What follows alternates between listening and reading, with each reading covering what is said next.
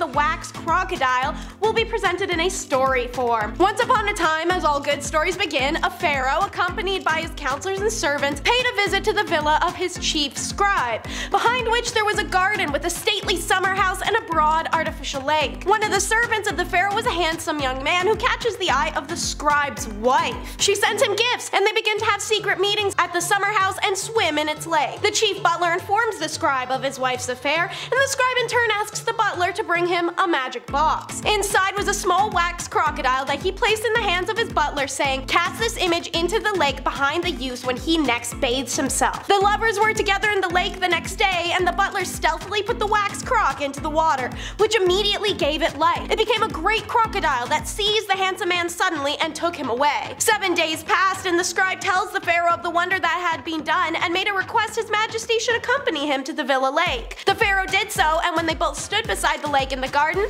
the scribe spoke magic words bidding the crocodile to appear, and as he commanded, so did it do. The great reptile came out of the water carrying the handsome man in its jaws. The pharaoh was filled with wonder, and the scribe related on to him what had happened while the handsome man stood waiting. Could have taken his chance to run, but I guess not. The pharaoh bids on to the crocodile once again to take the handsome man into the depths, and neither are ever seen again. Then the pharaoh gave the command that the wife of the scribe should be seized, and on the north side of the house she was bound to a stake and burned alive. Now, if you want to hear more wild stories like this, I recommend you subscribe to The Hive. For number 9, let's talk about the lore of the Catwoman god. Cats were very important to the ancient Egyptians and were even considered to be demi-deities. Not only did they protect the crops and slow the spread of disease by killing rodents, but they were also thought to be the physical form of the goddess Bastet, the Egyptian goddess of domesticity, childbirth, the home, women's secrets, women's physical pleasure, fertility, and of course, cats. It's for this reason she's depicted as a slender and lanky woman with a cat's head. Bastet was the daughter of Ra, the sister of Sekhmet, the wife of Ptah, and the mother of Mihos. It's believed that every day she would ride through the sky with her father, the sun god, and watch over and protect him. At night she would turn into a cat and continue her duty of protecting Ra, but from his greatest enemy, the serpent Apep. And since we're already talking about it, number 8 will be the serpent Apep. According to the legend, Apep was a powerful serpent deity who resided in the underworld and embodied the universe's destruction and chaos. Each night, when Ra's sun boat had to pass through the underworld before re-emerging at dawn, Apep would absolutely hound the ship in an attempt to prevent the sun from rising. Ra, the sun god and king of the gods, fought Apep every night, and the battle was always extremely intense, required all the other gods' help, and lasted the whole night. So to aid Ra in battle, the Egyptians would build wax representations of Apep and melt them in the sun. Finally, it's Bastet who conquers and destroys the serpent Apep. During one of these nightly battles, Bastet, being the goddess of cats, aided in Apep's defeat by utilizing her powers in a different way than she'd done before. Assuming the form of a lioness, she jumps the serpent, shredding him to pieces and scattering the bones over the underworld. From then on, Ra was tormented nightly no longer. For number 7, you're going to hear the oldest origin of Cinderella and her red slipper. Rhodopis, as she's known to modern storytellers, was a Thracian Egyptian woman slighted by fate and rewarded by royalty. First sold in Aegea, Rhodopis is passed through owners before winding up in Egypt. The Egyptian man who possesses her treats her incredibly fair. He gives her lovely homes, lavish her with other gifts, but he spent most of his time sleeping. So she's sitting on the bank of the Canopic Nile watching robes when a falcon suddenly snatches her sandal.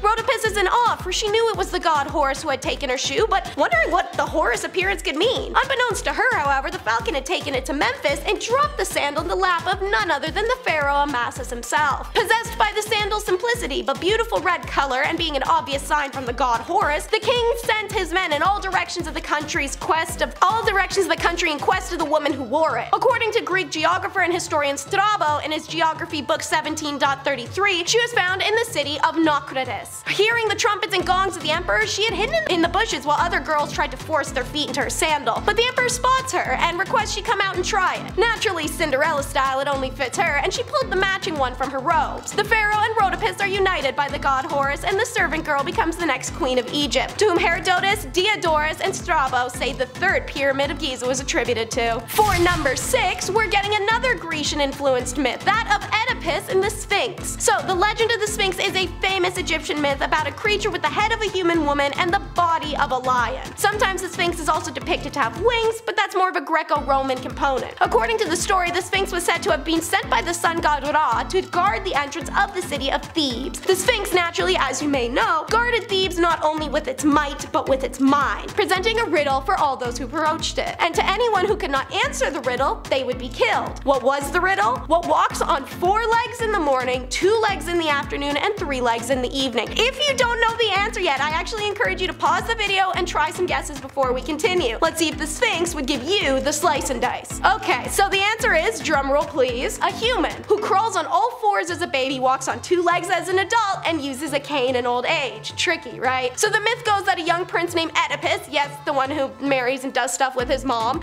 came upon the Sphinx while traveling, and he asked the riddle. Oedipus was the first person to be able to answer correctly, which angered and confused the crap out of the Sphinx, causing it to take its own life in a panic. However, some versions of the myth, the Sphinx was said to have been turned to stone by the gods. Now segueing back into the gods, number 5 will be about Osiris and Isis. Egyptian ruler god Osiris and his wife Isis is one of the most well-known and revered myths. Osiris was renowned for his intelligence and generosity, 2 things his envious brother Set lacked. Vying to be king, Set lured Osiris to the Nile, where he enticed Osiris into a coffin and tossed it into the river to be swept away. Devoted wife Isis diligently searches for Osiris and discovers the coffin near Balbos, which is in modern-day Lebanon. Isis returned with Osiris's body but concealed it amongst the reeds of the Nile. However, Set had been tracking her and steals the coffin back and chops Osiris's corpse up and throws the pieces everywhere. Isis persisted in her quest for her husband's body. She finds all the pieces, reconstructed Osiris, embalmed his body, got pregnant off of it really quick, and brought his soul back to life with the assistance of her sister Nephthys. Osiris became the deity of the afterlife, ruling over the dead in the underworld. So naturally, that would bring us to number 4, which is Horus versus Set. The story is told in the Chester Beatty Papyrus number 1, Contendings of Horus and Seth, which dates back to the early Middle Kingdom, but the myth most likely has origins even earlier than that. So upon embalming Osiris, his son Horus is conceived and then born. Thoth and Shu declare Horus the rightful ruler of Egypt, but Ra argued that Seth was more powerful, therefore deserved the throne. So cue a massive battle. First, they have a hippo breath-holding competition. Isis gets involved, and as a result, Horus feels betrayed by his mama and cuts her head off. Then Seth gouges Horus's eyes out while he's asleep, and Hathor has to return them. The judges wanted the 2 gods to make amends since crap is getting petty, so they do, but the wily Seth decided to seduce Horus for a scheme. Some very R-rated stuff goes down between the men, but Horus is smart and collects the seed of Seth instead of having it go somewhere else. He brings the seed to his mother, Isis, who proceeds to freak out and cut off his hand. And then she collects some of Horus's seed in a bucket for revenge against her brother Seth for trying to trick Horus. How? She goes to Seth's garden, finds his favorite lettuce, and dumps the seed all over it. So here comes Seth, post-lettuce lunch, declaring to the judge council he had performed the labor of a male against Horus, so he should be king. Horus is like, nah-uh, I did it to him, and the other gods are like, okay, well let's ask the seed then. So Seth's seed had been discarded by Isis in a marsh, and it responded from there, while Horus's seed, eaten on lettuce, replied from inside Seth. So Seth is pissed. He says they need to do another contest. It involves sailing stone boats down the Nile, and Horus cheats, making a wooden boat look like stone. Seth finds out, loses it, demolishes Horus's ship. Finally, enough is enough. These 2 have been duking it out for 80 years, and everyone is tired. The gods appeal to Osiris in the underworld as the final decision maker, and he obviously chooses his son Horus to rule, not the guy who killed him. Alrighty, up next is number 3, and that is the weighing of the heart. According to the story, after death, a person's soul would be carried by the god Thoth to the Hall of Mat, where it would be judged by a panel of gods, including Anubis. Being the deity of embalming and mummification, Anubis played a significant role in the weighing of the heart ceremony. He was accountable for ensuring the deceased body was appropriately respected and readied for the afterlife, as it was he who operated the scales. My personal favorite depiction of this is seen in the TV series American Gods, which paints a visually stunning and poetic scene of Anubis weighing a heart. So, the soul and the heart of the deceased would be weighed against the Mat feather, which represented truth and justice. If the soul were pure and sinless, it would be permitted to enter the hereafter, but if the soul was laden with guilt, it would be devoured by Amit, a hideous beast comprised of a lion, crocodile, and hippo. This next story is a long-winded one. It's number 2, the secret name of Ra. So, Ra was known by many names to the gods and humans alike, however he had one secret name which gave him his divine power. The goddess Isis sought equal power to Ra and devised a plan to obtain that secret name. Having grown old, Ra couldn't speak without spit running from his lips, and Isis one day collected the soil it fell upon. She baked it into the form of an invisible venomous serpent, which she placed in the path of Ra. When the invisible serpent strikes him, burning venom runs through Ra, who collapses in pain. He's brought to his bed and demands all his godly children come to him. His children run to his bed in sorrow, and unto Ra spake Isis, saying, I shall weave spells, I shall thwart thine enemy with magic. Lo, I shall overwhelm the serpent utterly in the brightness of thy glory. Thou must even now reveal thy secret name unto me, for verily thou canst be delivered from thy pain and distressed by the power of thy name. Hotter than fire burned the venom in the heart of Ra. Like raging flames it consumed his flesh, and he suffered fierce agony. Isis waited and waited until Ra, desperate in pain, accedes. It is my will that Isis be given my secret name, and that it leave my heart and enter hers. When he had spoken thus, Ra vanished before the eyes of the gods. The sun boat was empty, and there was a thick darkness. Isis then received in her heart the secret name of Ra, and the mighty enchantress screamed out for the departure of Ra's venom and the relief of his agony. And so the god Ra was made whole once more. The venom departed from his body, and there was no longer pain in the heart or any sorrow. He and Isis were now equals. And we've made it to number 1, which will be the heavenly cow. Arguably one of the most famous Egyptian legends, its most preserved version is found in the tomb of Seti I. Ra was getting pretty up there in age, and mankind, his own creation, stirs up a rebellion against him because of it. Ra is deeply hurt. Mankind sought to kill him and assembled the pantheon of gods, asking their advice. Should he kill all of mankind as a punishment, or just remove himself as they request? The gods bicker a bit, but the consensus is reached. Let thine eye go forth against those who are rebels in the kingdom, and it shall destroy them utterly. When it cometh down from heaven as Hathor, no human eye can be raised against it. Upon the advice of the council of God, Ra sends his daughter Hathor, the fiery protective sun eye, to kill the rebels. The goddess rejoiced in her work and drave over the land for so many nights that she waded in blood that begins to horrify Ra. The god repents, his anger fading, and he sought to save the rest of mankind from his daughter. His messengers run to fetch barley, which is turned into beer and mixed with the already spilled blood of man. He commands the jars then be spilled at the site where the vengeful Hathor rested for the night, so that when Hathor awakens,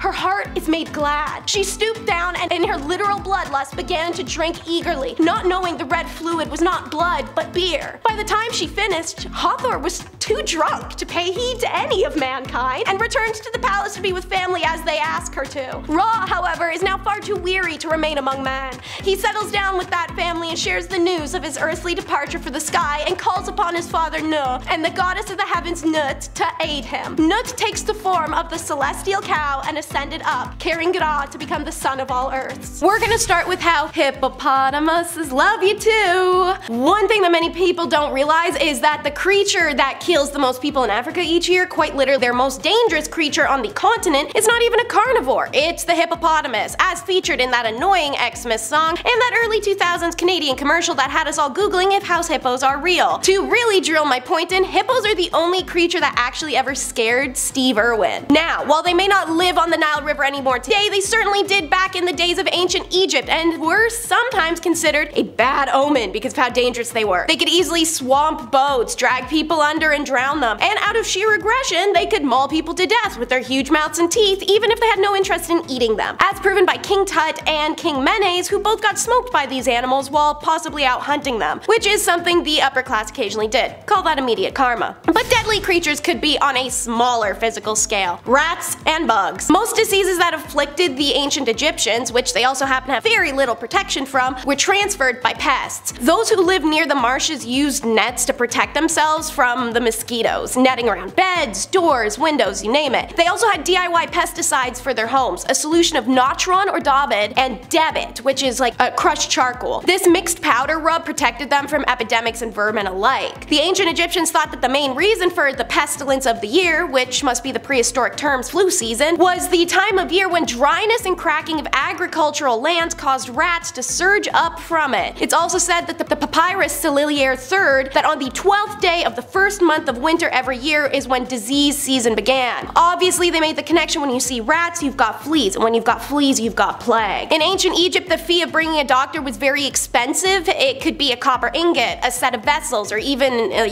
servitude women. This means that when the poor got sick, they would not be able to afford the doctor's fee, and as a result, life expectancy was no more than 35 years for the peasant, while while the higher classes lived longer, reaching their 80s and 90s. So, how else do you conquer horrible bug? Why, by shaving every part of it. It was incredibly hot in ancient Egypt, and running showers only cameoed later in the dynasty. For this reason, finding ways to stay cool, stay hygienic, and also avoid awful pests like lice was very important. So, ancient Egyptians shaved their heads and the rest of their bodies clean, and we don't mean just the women either. Having smooth oiled legs, arms, and torsos became the Egyptian beauty standard for both sexes. Even for any women or people hearing this who know what it's like to shave more than the 4x4 inch face radius, it can be ridiculous to imagine the chore this must have been for everybody. Shaving your entire body regularly without modern razors, electric trimmers, wax, all while avoiding infection or scrapes on your skins with no water to help. This is where wigs come in. A lot of folks wonder how wigs have become so normalized in our world, and ancient Egyptians, really quite a few African continents, are the answer. They could be taken on and off, keep your head cool, and they can be tossed into a barrel to be soaked, cleaned, and deloused and worn again. And while I am on a horrible bug roll, worms. Anyone else in Canada forced to read that weird book in high school called The Troop with all those boys stuck on the island with the evil parasitic body infesting worms? No? Nobody? Alright, well, while I go to therapy for those nightmares until I'm like 108, let me plant a brainworm on you. Back in the days of ancient Egypt, they didn't have the kind of footwear choices we have today. Most people only had very basic sandals and shoes for their everyday work and travel, so foot problems were common, and there were ones that were more than just stepping on some shattered pottery or some burnt tootsies from hot sand. Wading into water for whatever, whether it's work, a bath, even just for fun, they had the risk of a shitsoma worm getting into their feet and then wreaking havoc on their internal organs, weakening the immune system. Or there's the Genea worm, which would hitch a ride in your nose or mouth, travel through your body and eat a path down your leg muscle and lay eggs in them as it goes. They could also get regular old hookworms as well, which could cause iron deficiency, anemia, and all kinds of other love symptoms. Perhaps they should have used some of that magic ancient technology and made more protective footwear, so I don't have to think about this for the rest of my night, but no.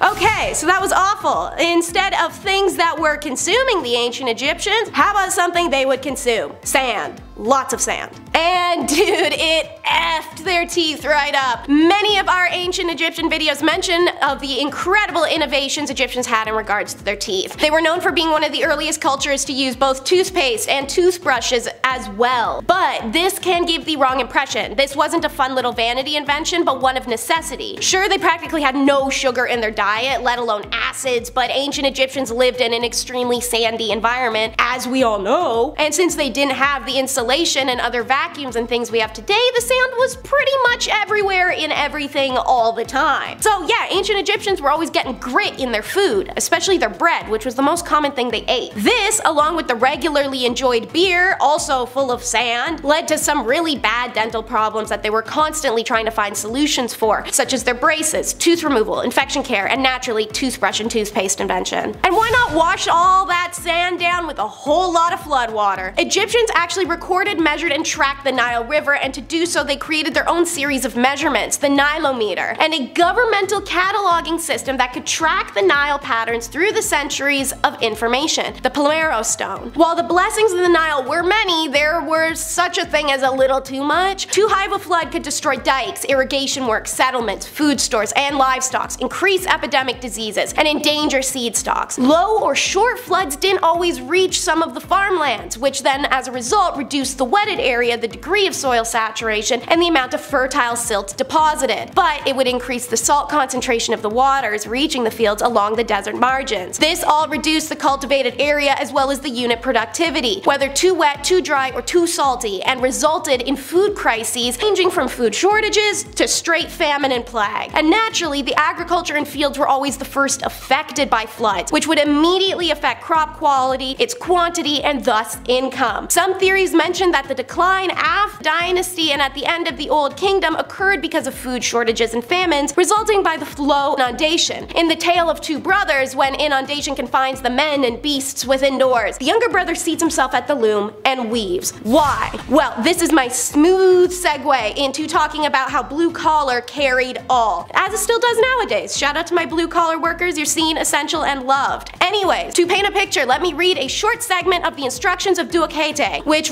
dates back to the Middle Middle Kingdom. The field hand cries out forever, his voice louder than the raven, his fingers have become ulcerous with an excess of stench. He is tired out in Delta labor, he is in tatters. He is well among lions, but his experience is painful. The forced labor then is tripled. If he comes back from the marshes there, he reaches his house worn out, for the forced labor has ruined him. This is just one of the many very fun literary resources that detail the haggard existence of the Egyptian blue-collared field. There was even an ancient Egyptian papyrus found, and it turns out it's a letter from a scribe of Amun-Ra listing reasons to his son why he should become a scribe and nothing else because everything else sucks. In describing the miserable life of a herdsman, it said that they were all worn out with constant toil, bad food, and the dank air of their habitat. Lived near marshes with his cattle. He had no settlement, home, a misery, lonely reed hut sheltered him at night and held all his worldly goods, a rush mat to sleep on, and clay water jar and basket for his head. Sometimes the Nile would flood as discussed and destroy a farmer's whole career. When summer came and the fish left, fishermen had to find new jobs. When drought arrived, artisans and clay makers had to shift focus. To survive, you had to be a master of all crafts, but with a limited education. Thank God you're only struggling to eat, fighting disease and climate disasters, all while getting taxed out the wazoo. So, biographies of the Middle Kingdom tombs shed light on the tax collecting activities of nomarchs. While an important administrative text, the Papyrus Brooklyn deals with the forced labor. From this we know until the first millennium BC, taxes were paid in the form of grain, cattle, and other commodities. The first coinage money is introduced in the 26th dynasty. Government officials regulated the yearly taxes, and the officials' main function was to ensure that the peasants paid their taxes either by persuasion or even by physical force. Taxes were not based on how much acre that had been produced that year. Remember all that Nile measuring? Surprise! Taxes were based off the result of inundation. Each year, the agricultural census officials were sent to measure the croppable area and gather a list of the institutions and private owners who held that land. This enabled them to estimate the year's crop and probable tax. Once the crops had begun to grow, other inspectors returned to make the final tax valuation. Don't pay your taxes? Well, security will swing by with switches, a type of painful stick bundle, and punish you. There were many reasons for not paying taxes. The harvest or the tax itself is stolen from you, too low of a harvest, crop spoilage, and political instability. In the late period, there was also another solution to pay tax or overdue loan, which means to sell yourself for labor. And what do you know? Just like nowadays, unreasonable tax led to heavy corruption, aka royal profiteering, everyone's favorite, and Egypt was full of it. In the case of the whole erecting pyramids and 30-foot self-statues, if that wasn't distinctive enough. Following Hasheput's death in 1458, Egypt's only interest was profiteering, backed by the constant threat of violence. Nothing was done to create a sustainable system of provincial government. Instead, a teetering hierarchy of greed, nepotistic officials, and priests squabbled over positions and power. They memorialized themselves and advertised their family's greatness in corrupt expenditures, much like the prodigy houses of the Elizabethan England 3,000 years later. One such official was Rekhmire, vizier to Thutmose III and his son Amenhotep II. This swaggering bigwig, who literally wore a big wig to prove his status, built himself an extravagant memorial chapel at Thebes and a monument showcasing his status, paid out of the profits of the high office. Because internal theft was endemic, a consequence of staggering inequality pervasive in Egypt at the time. Of course, there's no point in judging a Bronze Era nation by the standards of today, but in Egypt the gap steadily widened as the elite abused its power. Egypt's kings and high officials happily took from other nations and even each other, and kings defaced or demolished their predecessors' monuments, absorbing their achievements, and sometimes even helped themselves to rationalize grave robbing. And where there is corruption, there are spoiled nepo babies. Many, well actually most, of Egypt's kings pretty much popped out of the womb and were sat on the throne. The 18th dynasty is one of the most notorious for this, fathers seemingly dropping like flies and their young sons taking over. But despite literal children taking the throne, the system of divine myths surrounding the royal line was so embedded it allowed such young kings to rule unchallenged. War profits were mostly spent on conspicuous waste, but helped create an illusion of permanence. State vanity building projects were designed to glorify the regime as part of that mirage. Amenhotep III built a sprawling palace complex on the west bank of the Nile at Thebes, with courts and pylons fronted by colossi depicting himself. At Karnak, Hasheput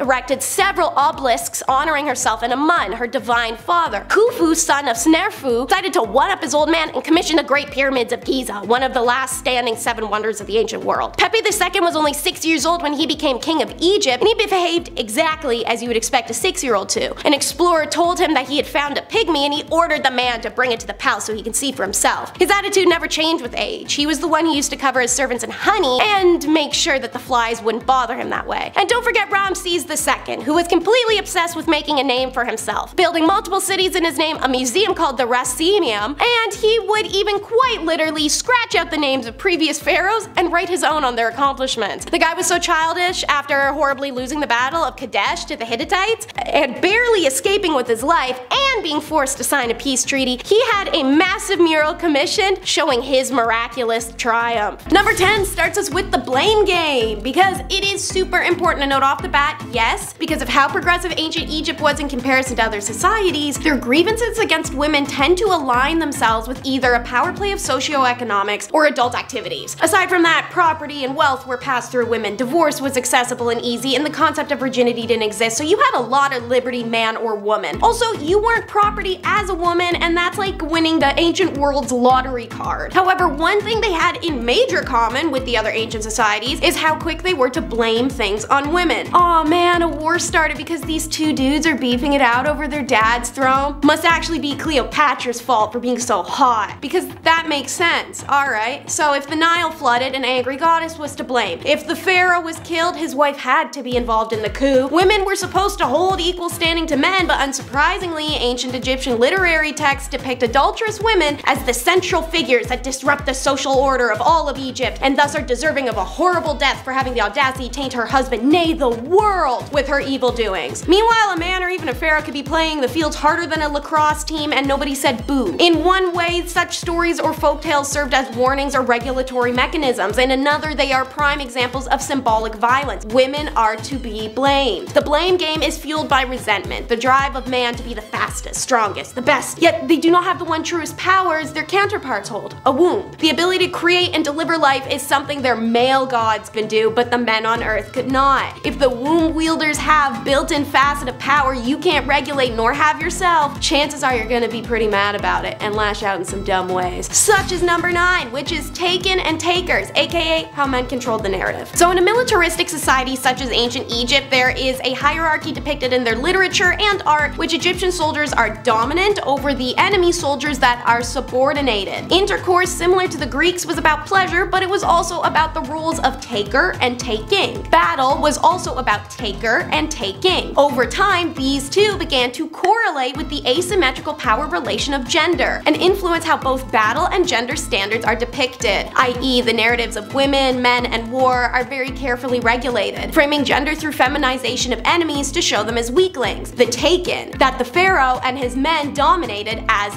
the takers. These two different hierarchies ended up legitimizing both, thus the defeat of enemies is as normal and natural as the domination of men over women. On the flip side of feminizing enemies in their murals and reliefs and statues alike, there was the absence of their enemies and even their own women. Well, at least from the New Kingdom era and onwards. Aggressive acts or depictions of slayings of the enemy's women were carefully left out of battle representations, even though they were depicted earlier and were still referred to in textual sources. Clearly, local Egyptian male audiences did not find it appropriate to depict deeds against non-combatants on the walls of their temples. Another example of women's removal from history would be queens like Nefertiti, Hatshepsut, Akhenamun, and countless other leading ladies that were struck out of the records by angry old men. If you want to learn more about some badass ancient Egyptian chicks and more regal ladies like them, maybe take a second to subscribe to The Hive, because we love a good historical feminist. Number 8 is about life expectancy, which is determined by looking at the fractures and wear on bones. Analyses of the physical evidence of trauma on ancient bones, differences in skeletal markers, and occupational stress, and of health status actually do indicate lower life expectancy for women than men in ancient Egypt. Now, class plays a huge role. I mean, yeah, a noble woman is definitely going to live longer than a military man foot soldier,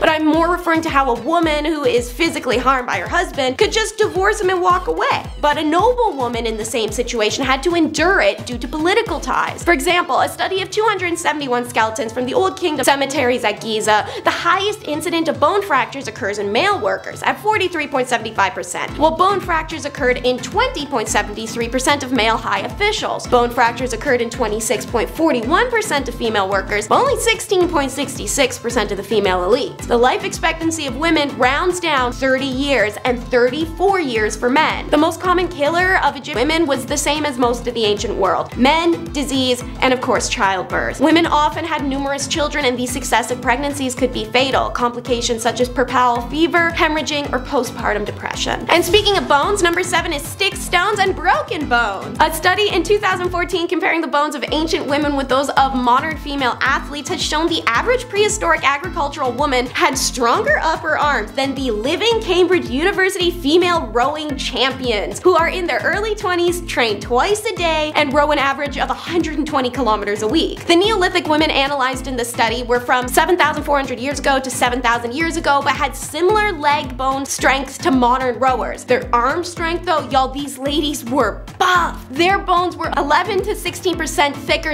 in size than that of the rowers, and almost 30% stronger. Then there were the Bronze Age ladies from 4,300 years ago to 3,500 years ago, who had 9 to 13% stronger arm bones, but their legs were 12% weaker. A possible explanation for these hella arm gains through generations is the tilling of soil and the harvesting of crops by hand, processing milks and meats, fetching water, as well as the grinding of grain for as much as 5 hours a day to make flour and other things. For millennia, grain would have been ground by hand between 2 large stones called a saddle quern. The repetitive arm action of grinding these stones together for hours may have loaded women's arms' backbones in similar ways to the laborious back and forth motion of rowing. Wow, and nowadays we just doom scroll on Instagram for 5 hours to get buff thumbs. Dr. J. Stocks, the senior on the study, comments our findings suggest that for thousands of years, the rigorous manual labor of women was a crucial driver of the early farming economies. And speaking of, number 6 is the harem gals. As we know from Mike Rowe, it's a dirty job, but somebody's gotta do it. The king was considered to be deserving of many women as long as he cared for his great royal wife as well. Everything that touched the person of the pharaoh was meticulously codified and ritualized as a result, starting with his closest family, his wives and their different statuses, main wives, secondary wives, favorites, and then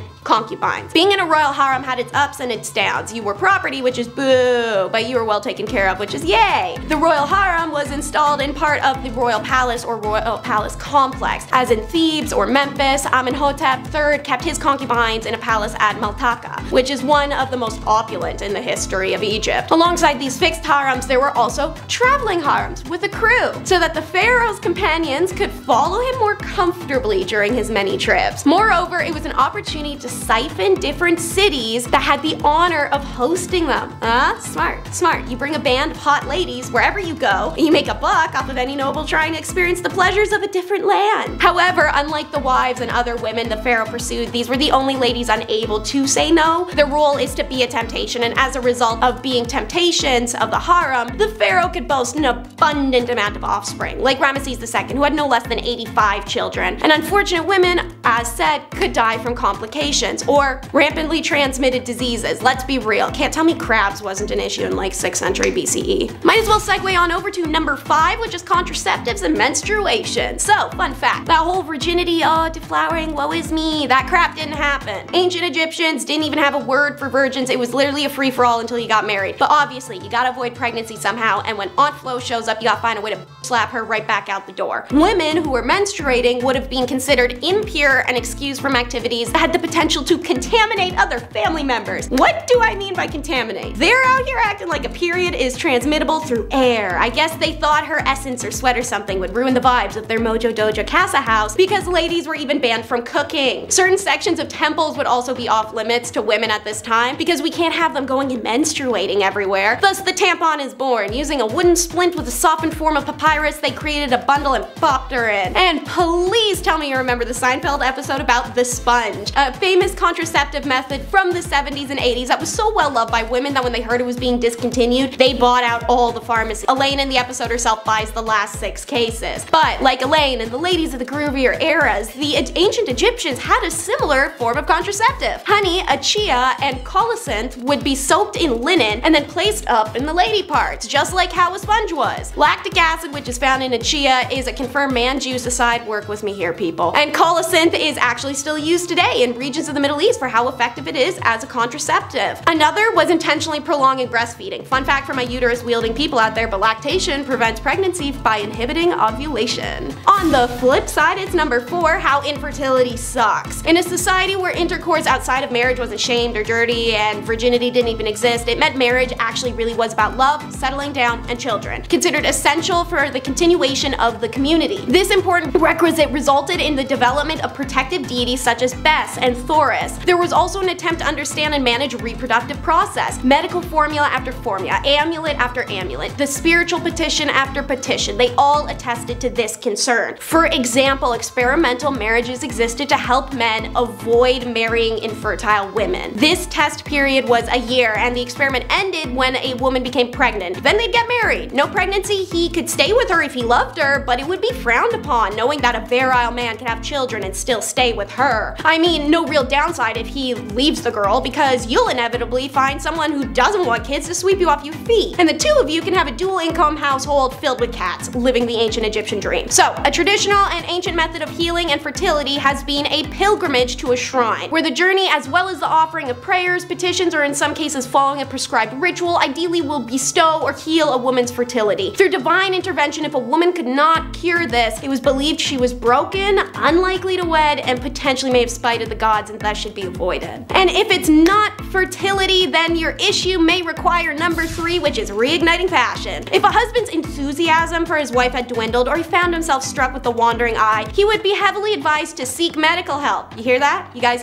all hear that? You heard it? If you're pouting that your wife isn't as hot as the other girlies, don't cheat. Go to a doctor and have them smack you upside the head, or more accurately, give you a unique medicine elixir, which you'd give to her. Remember, it's the blame game after all. If he's not attracted to you now, suddenly it's your fault, not his. Thank God it's only the most puke-inspiring concoction imaginable, made up of dandruff from the scalp of a killed person, blood from a black dog's tick, a drop of your husband's blood from his left ring finger, and his man juice. No specification if it still had to be fresh or if he had to bring it to the doctor in a little cup. If the wife drank this elixir, it was said the husband should fall back in love. Pretty sure she had to love him a lot to drink that nasty crap and not just get one of those quickie ancient Egypt divorces. If the problem was he couldn't get it up, well, there's a 90% less disgusting hack for that the doctors would hand over. A mix of powdered chia seeds and honey that he should rub all over down there. Doesn't work, next option is foam from a stallion's mouth, so that first option better work. Number 2, they're professional drama queens. Death and birth were big deals in ancient Egypt. If families could afford it, they'd get real elaborate with funerals. Hell, if someone was getting sick, it was tradition for everybody to start putting money aside, which is kind of evil if you think about it, but it would make everyone very comfortable with the concept of death to have it thrown at you this way. So I mean, whatever works. Individuals would be carefully mummified by professional embalmers. The body was often decked out in amulets and jewelry installed in a fine sarcophagus before being interned in a tomb. High-class people might even have mortuary temples where priests would offer prayers and goods to sustain the dead person's soul. And some lady you've never seen before who throws herself on the sarcophagus, screaming her damn lungs out while everyone pretends she isn't there and nothing weird is going on. According to the funerary art of ancient Egypt, one of the most striking traditions is that of a professional mourner. These women were paid to act out extravagant grief. In some paintings, they appear weeping and disheveled while touching the deceased's coffin dramatically. Some stories depict them rolling on the ground. Sometimes, if a real rich dude died, ladies showed up topless in Basset and Anubis masks. Crap could get real crazy. I'd say it wasn't a messed up thing that happened to the ladies, but it definitely was one of the messed up things they did. Don't get it twisted though, I definitely want a professional mourner at my funeral. Last but not least, number 1 is buried alive. Life of a concubine. As mentioned, crap ain't glamorous physically, but it's at least mentally stimulating. You know what isn't? Being buried alive in a tomb and having to wait out your demise, or from starvation or hunger or a deadly snakebite, who knows? This was very real reality of the concubines and servants until the ancient Egyptians realized maybe it wasn't functional to dispose of an entirely highly trained staff of the previous emperor when they can dutifully serve the next one. So why did the early pharaohs do this? Flaunt some power, feel a god complex. The belief was that what belonged to the pharaoh on earth also belonged to him in the afterlife. This didn't include material possessions, but people too, like servants and his concubines. This belief enabled the pharaoh to enjoy the same lifestyle in the underworld as he did in the living world. It just meant burying some people alive. The earliest cases date from the late Egyptian prehistory in the reign of Nakata II, when Egyptologists discovered decapitated bodies found in several cemeteries. King Djet's tomb had 318 sacrifices with him, but altogether the estimates appear to be much higher, with a possible 580, 20% of which are women. Why did the practice of the retainer sacrifices stop after the first dynasty? There's no easy answer. As said, it's illogical to dispose of people that way, especially artisans and women that they needed. So they brought in the cute little Shabti dolls to take that role, and these ladies and servants alike got to continue breathing breaths of fresh air. We're gonna start with the latest and the greatest. Number 10 is the latest Saqqara discoveries. So on January 26th of 2023, after a year-long excavation of the notorious Saqqara necropolis, 2 ancient tombs that date back to the 5th and 6th dynasty of the Old Kingdom are unveiled to the public. Zahi Hawass, who isn't my favorite person to cite, gave a statement on one of the mummies found. Kanohe Dedefe was an inspector of officials, supervisor of nobles, and a priest in the pyramid complex of Unas. Meri had many titles, one of them being the Keeper of Secrets, which is a title you'll hear again later in this video. This would also be a great time to take a second and subscribe to The Hive if you're a fan of discoveries such as these. Also found was a stone sarcophagus with a mummified man named Fatek, but the most important of the dusty corpses found was a gold leaf covered mummy. Hekeshepes was found down a 15-meter burial shaft inside a large rectangular limestone sarcophagus. While other mummies have been found with this unusual coating choice, Hekeshepes gets to take seniority. This mummy is the oldest complete mummy covered in gold, Hawass said in an interview, having led the excavation himself. The excavation team also found dozens of other valuable artifacts, including statues, some of which still have their original paint intact, as well as amulets, coins, earrings, rings, and tablets, all of which are currently being displayed at the Step Pyramid of Hawzer in Saqqara. Number 9 is the tomb special of collecting crocs. Archaeologists excavating the Theban necropolis in Egypt made an extraordinary but unusual discovery, which was announced on December 20th of 2022. 9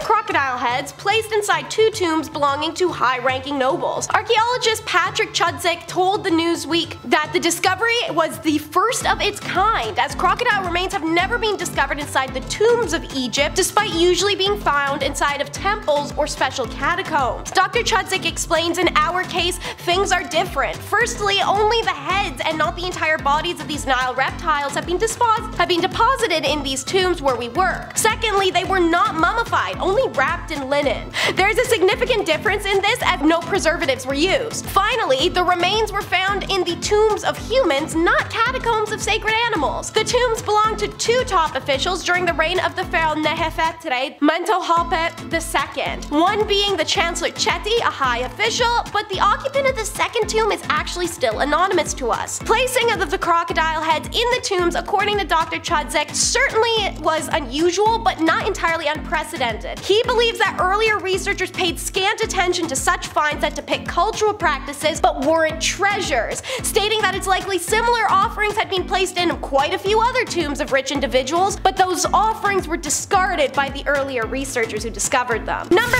8 is about the Ramessid Cemetery. So in April of 2023, the joint Dutch-Italian archaeological mission of the Saqqara archaeological site discovered the tomb of a person called Banhishia from the Ramessid period, the chief servant of the tomb of Aten. Alongside his tomb was the discovery of 4 small chapels, reinforcing the previous theories that suggest the reuse of the space between the tombs of the 18th dynasty in later eras and the constructions of tombs and chapels in that area during the Ramessid period of Egypt. The cemetery is a self-contained temple, having its own entrance and inner courtyard, as well as an underground burial chamber. Oddly, 2 out of those 4 chapels I mentioned were in dedication of a person that they don't recognize, called Yo-Yo. Endless inscriptions and scenes on the walls are distinguished by their accuracy and quality of detail. One in particular shows a scene of funerary procession of Yo-Yo in the process of reviving his mummy again in the hereafter to live in the afterlife as a god, in addition to a scene depicting the cow goddess Hathor and a boat of the god Sekhera, the god of the underworld. Inside the tomb, the mission found a stela picturing of Banhasi and his wife Baya, the singer of Amun, before a table of sacrifice and several drawings of priests and animals. While some have warriors, others have the terracotta inscriptions, which is number 7. The Egyptian Ministry of Tourism and Antiquities announced another discovery in Saqqara, March 17th, 2022. As the title of the video reveals, it's very obviously tombs, specifically 5 of them. All burials date to either Old Kingdom or the first transition/intermediate period, roughly 4,700 to 4,000 years ago. All belong to top officials and dignitaries from respective time periods and are in good state of preservation. Hiri, one of the top nobles of the court, had a well-defined pathway leading to his burial room, with the walls adorned with engraved pictures of many funeral scenes painted in bright terracotta and sandstones. Artistically, the colors of the paintings are considered royal colors by officials. Grave number 2 belonged to the wife of a man named Yart. Meanwhile, grave number 3 belonged to a person named Babi Farahafe, who used to occupy several important court positions, namely supervisor of the Great House, the Chanting ruling priest and the cleaner of the house. The 5th cemetery is a man called Hanu, who had many titles such as the mayor, and the 6th grave, however, is the most interesting of them as it has the archaeologist a little giddy. A woman called Betty, who is responsible for the king's makeup, appearance, and dressing, and was buried with tons of her cosmetic tools. Allegedly, she is also a priestess of Hathor, who's the goddess of love, beauty, music, fertility, and pleasure. You want to hear something crazy? Number 6 is how they cracked open a tomb and found 100 sealed coffins. It was announced on the 14th of November 2020. It's the largest find of that year. It's 100 sealed coffins and over 40 statues alongside hundreds of mixed artifacts. Naturally, they're discovered at the Saqqara necropolis, and carbon dating tells us that the items date back to the Ptolemaic dynasty that ruled Egypt for some 300 years from about 320 BC to 30 BC and the late period. The coffins were found inside a burial shaft that had not been opened at all for 2,500 years. The preliminary studies revealed quickly that most of these coffins belonged to 26th dynasty priests, top officials, and elites. A number of wooden statues and colored gilded masks were also found, all in really great condition, and 28 of the statuettes are Ptah Sokar, the main god of the Saqqara necropolis. But there's one very special and unusual statue in this tomb, a bronze statue of the god Nefertiti. The statue is inlaid with valuable precious stones. We're talking red agate, turquoise, jade, and lapis lazuli. It is 35 centimeters tall and has the name of its owner, Badia Muniz, engraved in its base like Andy in Toy Story. I mentioned telling y'all about another keeper of the secret, so that's exactly what number 5 will be. This impressive tomb complex belonged to Keres, a priest and official who was once the most powerful in Egypt, aside from the pharaoh, of course. It was found during an excavation of an unfinished pyramid that's adjacent to 2 extensive necropolises, but the identity of the builder or even the name of the unfinished site is still unknown. On a mission to gain that information, the Czech team were working on the site for only 2 weeks when they made their remarkable and unexpected discovery. The burial complex contains a tomb but also a series of other rooms, and one held a cult chapel which serves as a magnificent example of Old Kingdom architecture. In the tomb room, however, there's a limestone coffin and a statue of Keres, which has been somewhat miraculously preserved in its original location, according to the Czech Institute of Egyptology's report. It even still had some of its original paint. So,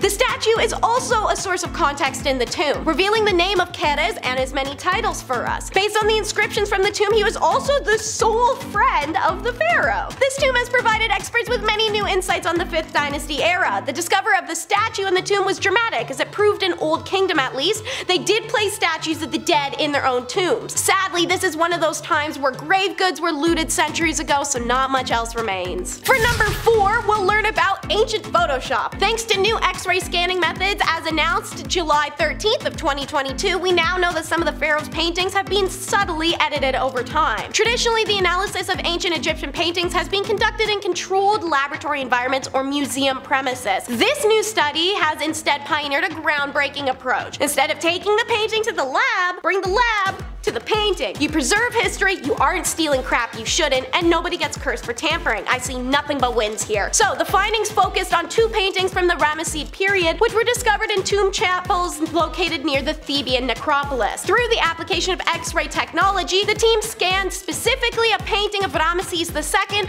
unveiling hidden details imperceivable to the naked eye. Previously, scholars speculated the painting depicted the pharaoh grieving the loss of his father. However, the latest scan of the portrait challenges the interpretation, as Ramesses can be seen beneath a cult canopy before the enthroned Ptah. Additionally, there's adjustments to the crown and other royal items in the portrait of Ramesses II, and he's currently depicted wearing a Wexek collar, which was not historically used during his reign. Underneath that new layer of paint is the original painting of a Shebu collar. These modifications likely reflect shifts in the symbolic significance of these elements over time. This finding suggests that ancient Egyptians continuously adapted their artistic expressions to convey evolving cultural and religious ideologies even when pharaohs had passed. This next tomb is a bit more recent and a bit more strange. Number 3 is Pet Cemetery. May 28th of 2023 marked the completion of the 6th excavation season in the Saqqara. They had announced their latest finding, 2 humans and an animal embalming workshop, as well as 2 tombs of notable officials and their wives, all conjoined together. According to the press release from the Egyptian Ministry of Tourism and Antiquities, the structures date back to the 30th pharaonic dynasty to the Ptolemaic period around 2400 years ago. The newest discovered animal embalming workshop was constructed with mud and limestone floors. A number of the rooms and halls were found to contain a large number of pottery, linen, animal embroidery, and different animal burials. Researchers found one room stockpiled with bronze tools used specifically for animal mummification processes, and varying sizes of stone beds used to mummify the most sacred of animals. And then they found the similar room but for humans. So large stone beds ended in gutters to facilitate the mummification process, with the collection of clay pots nearby to hold entrails and organs, as well as a collection of instruments and ritual vessels. Analysis later determined that the chemical residues discovered in these tombs were a mixture of fragrant or antiseptic oils, tars, and resins, according to the ministry. When all of these paints and resins are brought together, including the damar tree resin and the elmi oil, the researchers figured out, quite unusually, that the raw materials were imported from Asia and other regions of Africa. How did we manage to find a queen we didn't know we lost, but we're still out searching for Nefertiti and Cleopatra? Irony of life. Number 2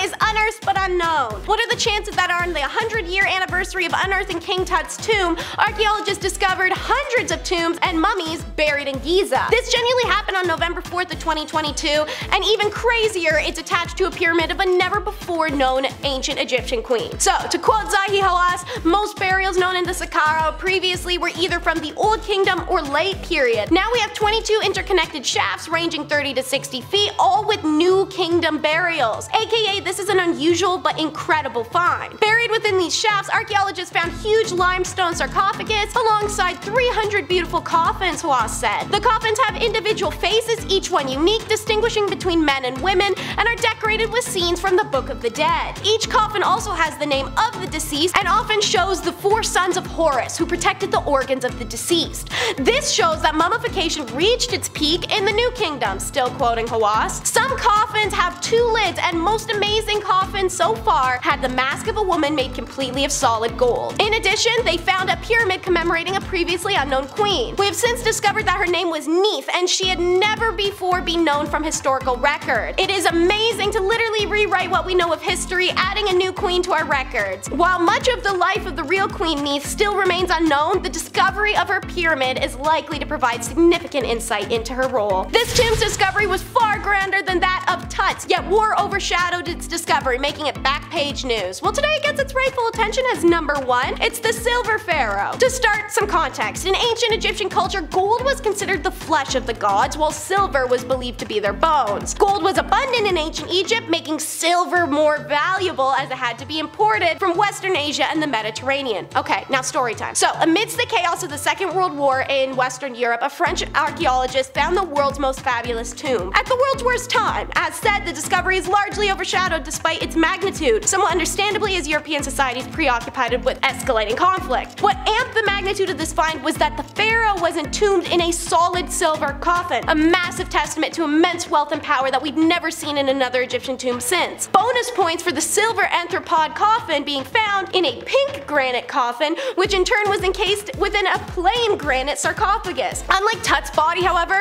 Montet only ever found a pile of bones, black dust, and funerary items like the gold mummy board and a spectacular gold mask that would have covered the pharaoh's face and given Tut a run for his mummy. Get it? This loss sadly was from groundwater seeping in through to the mummy, and most of the wooden items entombed also deteriorated over time. Nonetheless, Montet was able to recover several non-perishable items such as canopic jars and shabatis, along with precious objects inside the sarcophagus, treasures that rival Tut's in their worth. When considering the wealth of the objects found in Susin's tomb, along with the duration of his reign, it appears that a reassessment of the situation in Egypt during the Third Intermediate Period, or at least during the reign of Sunised, the Silver Pharaoh, is long overdue. Kicking off our list at number 10, the Dendera Light. Here we go, going back to ancient aliens, maybe, who knows. The Dendera Light is a controversial image found in the Temple of Hathor in Dendera, Egypt. Now, some theories suggest that this image here depicts an ancient Egyptian light bulb or some advanced electrical technology of some sorts, which is pretty exciting. However, mainstream Egyptologists interpret it as a symbolic representation of religious concepts. That makes more sense than ancient Egyptian light brights, I guess. It's not as fun, but Sure, checks out. The bulb is more likely a depiction of the lotus flower, and the central figure holding a snake is associated with the creation myths. So yeah, there's some history there. There's some tea behind. There's some stuff you have to know. The Dendera light is a subject of debate and speculation to this day, of course, because people want to believe that this is aliens, an alien light show. But there is currently no concrete evidence to support the claim that this represents ancient Egyptian knowledge of electricity or advanced lighting technology of sorts. Again, part of me wants to believe in ancient light bulbs, but maybe I've been playing too much Zelda. That's probably it. That's probably that, maybe. I don't know. Number 9, beer. Yeah, some pretty good stuff coming up next. Ancient Egyptians, they brewed and consumed beer on a daily basis. Now, they considered it a staple of their diet. Cool, me too, I guess. Beer production was primarily a household activity with everybody in the family helping the process, which is great. What does your family taste like? Let's do it. The brewing techniques here involved fermenting grains, barley, and flavoring the beer with dates, honey, and spices. And pretty much anything you wanted. It's your brew. Get creative. Throw random shit in there. See how it tastes. Why not? It's ancient Egypt. Beer had both religious and social significance. Beer would be offered to deities and consumed during festivals and gatherings. Give a deity a Coors Light, you're like, here you go. This ought to cool you down. Rocky Mountain certified, buddy. Stop yelling, stop cursing our lands. It also provided hydration, nutrition, and a means of socializing in ancient Egyptian society. So hard to say no to that. Twist my arm, please. Number 8. Curses. Of course, these are real. These are very real. And you'll get cursed if you don't hit that thumbs up. Ancient Egyptian curses are a subject of fascination and speculation, of course. Curses were believed to be supernatural powers wielded by priests or individuals to protect sacred sites and or tombs from desecration. These curses often warned of dire consequences for anyone who disturbed the resting place of a pharaoh or violated these sacred spaces at all. The curses were typically inscribed on tomb walls or objects and invoked the wrath of gods and spirits. Ergo, don't touch my shit. Thanks. Many inscriptions contain symbolic threats rather than the direct supernatural actions. So the curse of the pharaohs is mainly associated with King Tut. This curse gained attention when several individuals involved in the excavation of Tut's tomb just died unexpectedly. However, these deaths can be attributed to natural causes or coincidences, of course, but the timing here was it's a little cursed. Nobody really knows, right? We want to believe. Maybe it's fun to believe. That way we won't steal things from the dead, right? Let's go that way. Number 7, a pet hippo. Are you a dog person? Are you a cat person? How about hippos? They're fun. They'll maybe eat you, who knows? Real quick, do you have any idea how fast hippos are? I had no clue my entire life. I thought they were fat and fun and stationary. No, hippos can run as fast as 50 kilometers an hour. Their bite is 3 times as powerful as the bite of a lion's. Yeah, so you shouldn't fuck with them. You shouldn't fuck with them with the PH. The pharaoh Menes was Egypt's first pharaoh. We refer to him as the lost pharaoh because, well, for starters, he was alive a very long time ago, 3000 BC, don't know much about him, but also he was killed by his pet hippo, therefore definitely lost. We lost him fast and loud. This king spent over 60 years on the throne, and after all of that, all the wars and conquest and all the treaties, after all that, a hippo got him. What a shame. I mean, to be fair, I don't think there's a harder way to go out as a king. A hippo kills you? I don't know, that's pretty badass. That's like top 3 coolest ways to die, next to like the megalodon, I don't know. Number 6, Israel Sphinx Claws. Here we got some ancient Wolverine stuff coming in here. The mystery of the Sphinx Claws in Israel. This refers to a set of large limestone claws that were of course discovered near the city of Tel Hazor. Now these claws resemble feline paws of some sort. They're very sharp, very large, very intimidating, and they are believed to have once been part of a Sphinx sculpture. So someone just took a little bit home with them. That's always nice. The origin and purpose of these claws of course remain uncertain. Now some theories suggest that they were brought from Egypt or represent the influence of Egyptian culture in the region. One of the two. Someone stole it or someone was inspired. One of the two. Others propose alternative explanations such as symbolic or decorative elements. However, without further evidence or historical context, we don't really know because this was, I don't know, 3,000 years ago. Where do these hands come from? They're scary, but we'll never know. They're just fascinating. I just wanted to show you these cool hands. Number 5, fake beard. I need one of these because, yeah, I tried recently and it disappeared off the channel. I was too ashamed to come back. Long before Cleopatra, Hatshepsut was the first woman to obtain power as a pharaoh.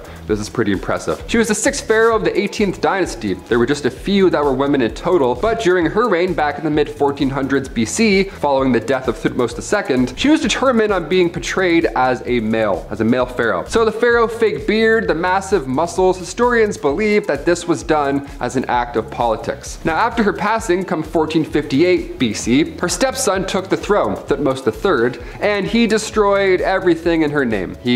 Just script. Back then it wasn't, hard to just, you break one thing and then everything's gone. Well, mostly everything. Now we have this idiot being like, hey, fake beards, look at that, you missed one. Number 4, game night. I love board games, even Monopoly, believe it or not. I have the patience for it every now and then. But ancient Egyptians, they also fancied a board game, turns out. Who knew? Dogs and Jackals, Mehen, Senet, and 20 Squares. These were all popular go-to games for their ancient Egyptian cottage weekends. Mehen was played around 2500 BC, and the goal was to reach the center of the spiral first. The board was a coiled snake almost. It was quite beautiful. Senet was the most popular game. Queens and kings alike would play this one. Senet had a long board with 30 squares painted on it. Now, of course, the rules are still unknown and heavily debated, just like Monopoly. But you had 3 rows of 10 squares. The last 5 squares are decorated, so it's assumed that this game was themed on the afterlife. Plus, King Tut was buried with one of these game boards. There's something very Jumanji about this that I want to know more of, but I also don't want to know more of. Why was he buried with a board game? That's kind of terrifying. There's also some paintings of Queen Nefertiti playing a board game of sorts. Yeah, it kind of looks a lot like chess. Imagine playing a pharaoh in chess. My palms would be so sweaty. I'd be like, checkmate, please don't exile me. Thanks so much, let's play again sometime. Peace. Number 3,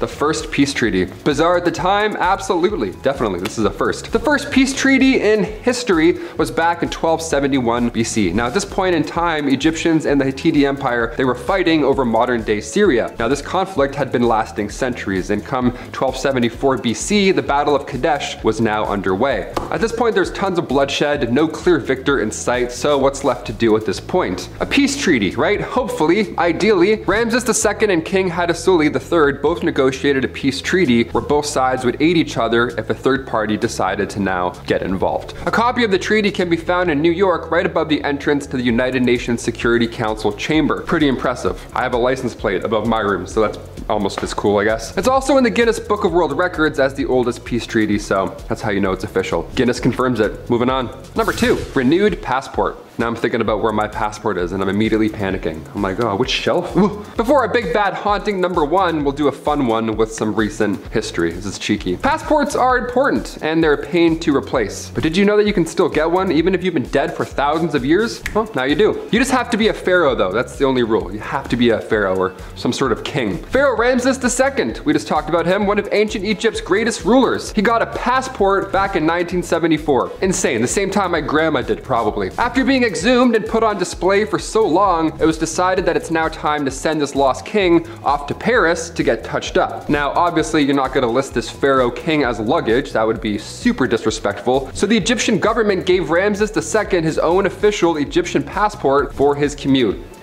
with a photo.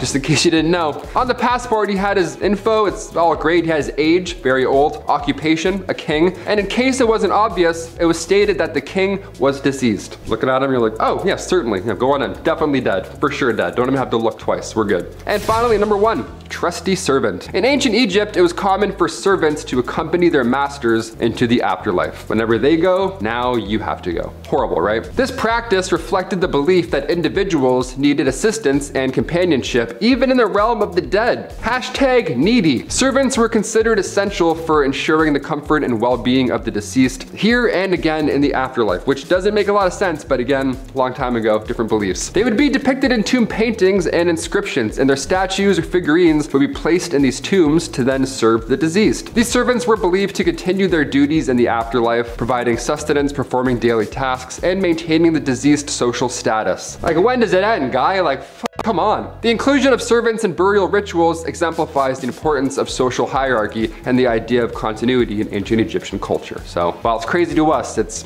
very important then.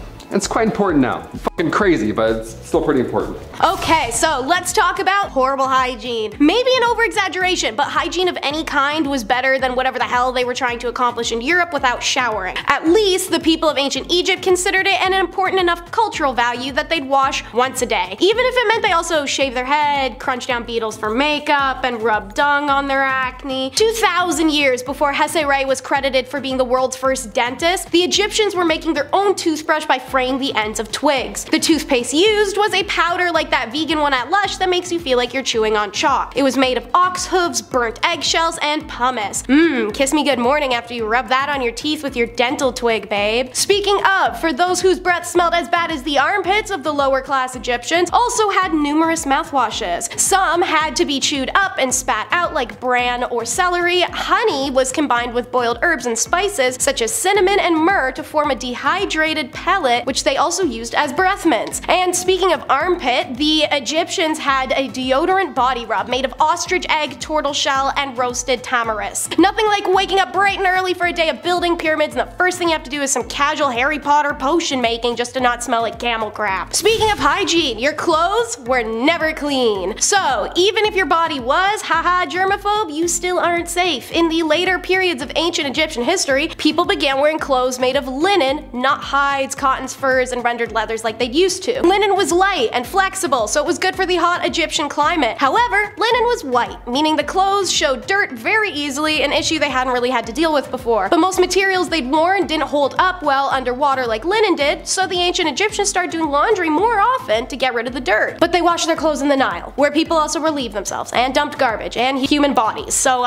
this meant that the Egyptians washed their clothes in water filled with parasites and bacteria. Even if drying it in the sun baked most of that away, you then still had the world's chafiest linen. To learn who did the laundry, the labor, the provision, and the caretaking, let's discuss family values. You may as well pop a little white picket fence up around the pyramids, guys, because nobody idealized the nuclear family quite like the ancient Egyptians, who held it at the core of their society. There was a tremendous pride in one's family, and lineage was traced through both the mother's and the father's lines. Everyone, even the gods and goddesses, were married. While premarital relations or any romps between unmarried people were socially acceptable, an unmarried man was seen as incomplete, and schoolboys were advised to wed early and father as many children as possible. Once married, however, couples were expected to be sensually faithful to each other. Egyptians, with exception to the king, were in theory monogamous, and many records indicate the couples expressed true affection for each other. Although the institution of marriage was taken seriously, if you don't end up working out with the person you married at 15, shocker, divorce was not uncommon, let alone remarrying, so at least that was one little less impossible thing. Until marriage, following their parents' footsteps, boys were trained in the trades and professions by their fathers and uncles, while girls stayed at home to learn from their mothers. In their early adult years, girls would marry, move from home, and the cycle would start again. With the dreaded childbirth. Egypt had the highest birth rate in the ancient world, and yet things were far from perfect. Although the Egyptians understood the general functions of parts of the reproductive system, the relationship between said parts were sometimes unclear to them. Like the origin of a man's love potion, since it was white, is from his bones, because those are also white, and nothing else was. Logic, eh? Most married women spent most of their lives either pregnant or breastfeeding. With little medical advice available, amulets and charms bearing figures of the pregnant hippopotamus goddess Tarawet and the mini demi-goddess Bes were often used to protect both the mother and her unborn child, as children of all sexes were valued and desired. The mother prepared for birth by removing her clothing, loosening her hair, or just snatching her wig off. They did wear wigs. The birth of the child was a great joy, as well as a serious concern given the high mortality rate and stress of childbirth on a mother. So, a midwife was an important career in Egypt. The everyday mothers squatted on birthing bricks for delivery, wealthy households had specially constructed huts or pools, and the midwife used a sharp obsidian or flint knife to cut the umbilical cord. The midwife was also on standby to try and help in any troubling birth situations that may arise. After childbirth, you breastfed for how long? Next one is latch off already. One of the best ways to maintain a healthy infant under the less than sanitary conditions that prevailed in ancient times was by breastfeeding. In addition to transfer of antibodies through mother's milk, breastfeeding also offered protection from foodborne diseases. If your kid isn't exposed to potentially contaminated food at the time when their immune system is at its weakest, they're inherently going to survive longer. Way of the jungle, y'all. It's why we don't feed babies chicken. Indirect evidence for this occurring in ancient Egypt actually came to us from a number of cemeteries where young adults and unders' death rates peaked at times that correlated with the introduction introduction to solid foods in their body. Prolonged lactation also offered a number of health advantages to you as the mother. Primarily, it reduces the chances of conceiving another child too soon by hormonally suppressing ovulation, which allows the mother more enjoyable stress-free times with her husband between pregnancies. So, how long is prolonged? A minimum of a 3-year period for suckling was recommended in the instructions of any from the New Kingdom, and therefore struck an honestly unconscious but evolutionary important balance between the needs of procreation, the health of a mother, and the survival of a child. But don't worry, son, as long as you live, dad's gonna pick your career. Young men didn't get jack bleep in the way of choosing what they wanted from the day their little man got snipped. They were harassed about marriage by their mom incessantly, and dad's always yelling at them for not holding the Dendera flashlight in the right spot so he could see more properly. This is because once a man is viable for marriage, he needs to be prepared to support his partner. A father's role became about teaching his sons living skill. Herodotus and Diodorus often refer to a hereditary calling in ancient Egypt, not a system of rigid inheritance of a career, but an endeavor to pass on the father's function to his children. If dad teaches you glass blowing primarily, but also woodwork and butchering, then you're gonna start as a glass blower and use your time outside of it to learn and integrate into the trade you prefer more. Maybe it was butchering or woodwork, but maybe it was something different altogether. A son was commonly referred to as the staff of his father's old age. By mastering his father's trade before one of his own, ensured as dad ages, son can take care of the family business if it's more lucrative and supports his father better that way. By the way, for this reason, adoption was huge in Egypt. And once you're an adult with a family to support, you'll learn how currency was nightmarish. Up until the time of the Persian invasion in 525 BCE, the Egyptian economy operated on a barter system based on agriculture. The monetary unit of ancient Egypt was the deben, and it was approximately 90 grams of copper. Expensive items could also be priced in deben. So, like if 75 liters of wheat cost 1 deben and then a pair of sandals also cost 1 deben, it made perfect sense to the Egyptians that a pair of sandals could be purchased with a bag of wheat as easily as a chunk of copper. Even if the sandal maker had more than enough wheat, she would happily accept it in payment because it could be easily bartered in exchange for something else somewhere else. The most common item used to make purchases were wheat, barley, and cooking or lamp oil, but in theory almost anything would do. Beer was the most popular drink in ancient Egypt and was frequently used as compensation. The lower class of society produced the most goods used in trade and therefore provided the means for the entire culture to thrive. Even if it did mean going to the market required bringing just as many bags of things with you as you were gonna leave with. And since I mentioned beer, life in Egypt would be impossible unless you liked liquor. Wages were paid primarily in grain. Thanks, weird Egyptian currency system, just what I wanted to bring home after a 10-hour labor shift. A 6-pound bag of barley, which was then used to make the two staples of the Egyptian diet: bread and beer. Beer was made from barley dough, so bread making and beer making happened simultaneously. Egyptians made a variety of beers of different strengths, which was calculated according to how many standard measures of liquid was made from 1 hecate of barley. Thus, beer of strength 2 was stronger than beer of strength 10. These divisions were made because there was no 100% clean drinking water, so everybody of all ages drank beer all the time. And what's beer cause? Bloating, weight gain, heartburn, liver issues, and if you're predisposed to any of these things and you had to spend your life drinking beer, make sure not to jump up and down, you're probably going to combust. But don't worry, if the beer has you feeling like crap, you definitely had access to laxatives 24/7. An investigation by the UK's University of Manchester and the Egyptian Medicinal Plant Conservation Project provided findings that laxatives were an accessible and normally product by ancient Egyptians. Doctors in ancient Egypt believed the human body should be regularly flushed out to prevent disease and clean the intestines, not just in times of illness. Many Egyptians took this advice and used castor oil to force waste out of their body. Figs, bran, and dates were also used as laxatives in ancient Egypt, and one ancient remedy to relieve excess gas and indigestion was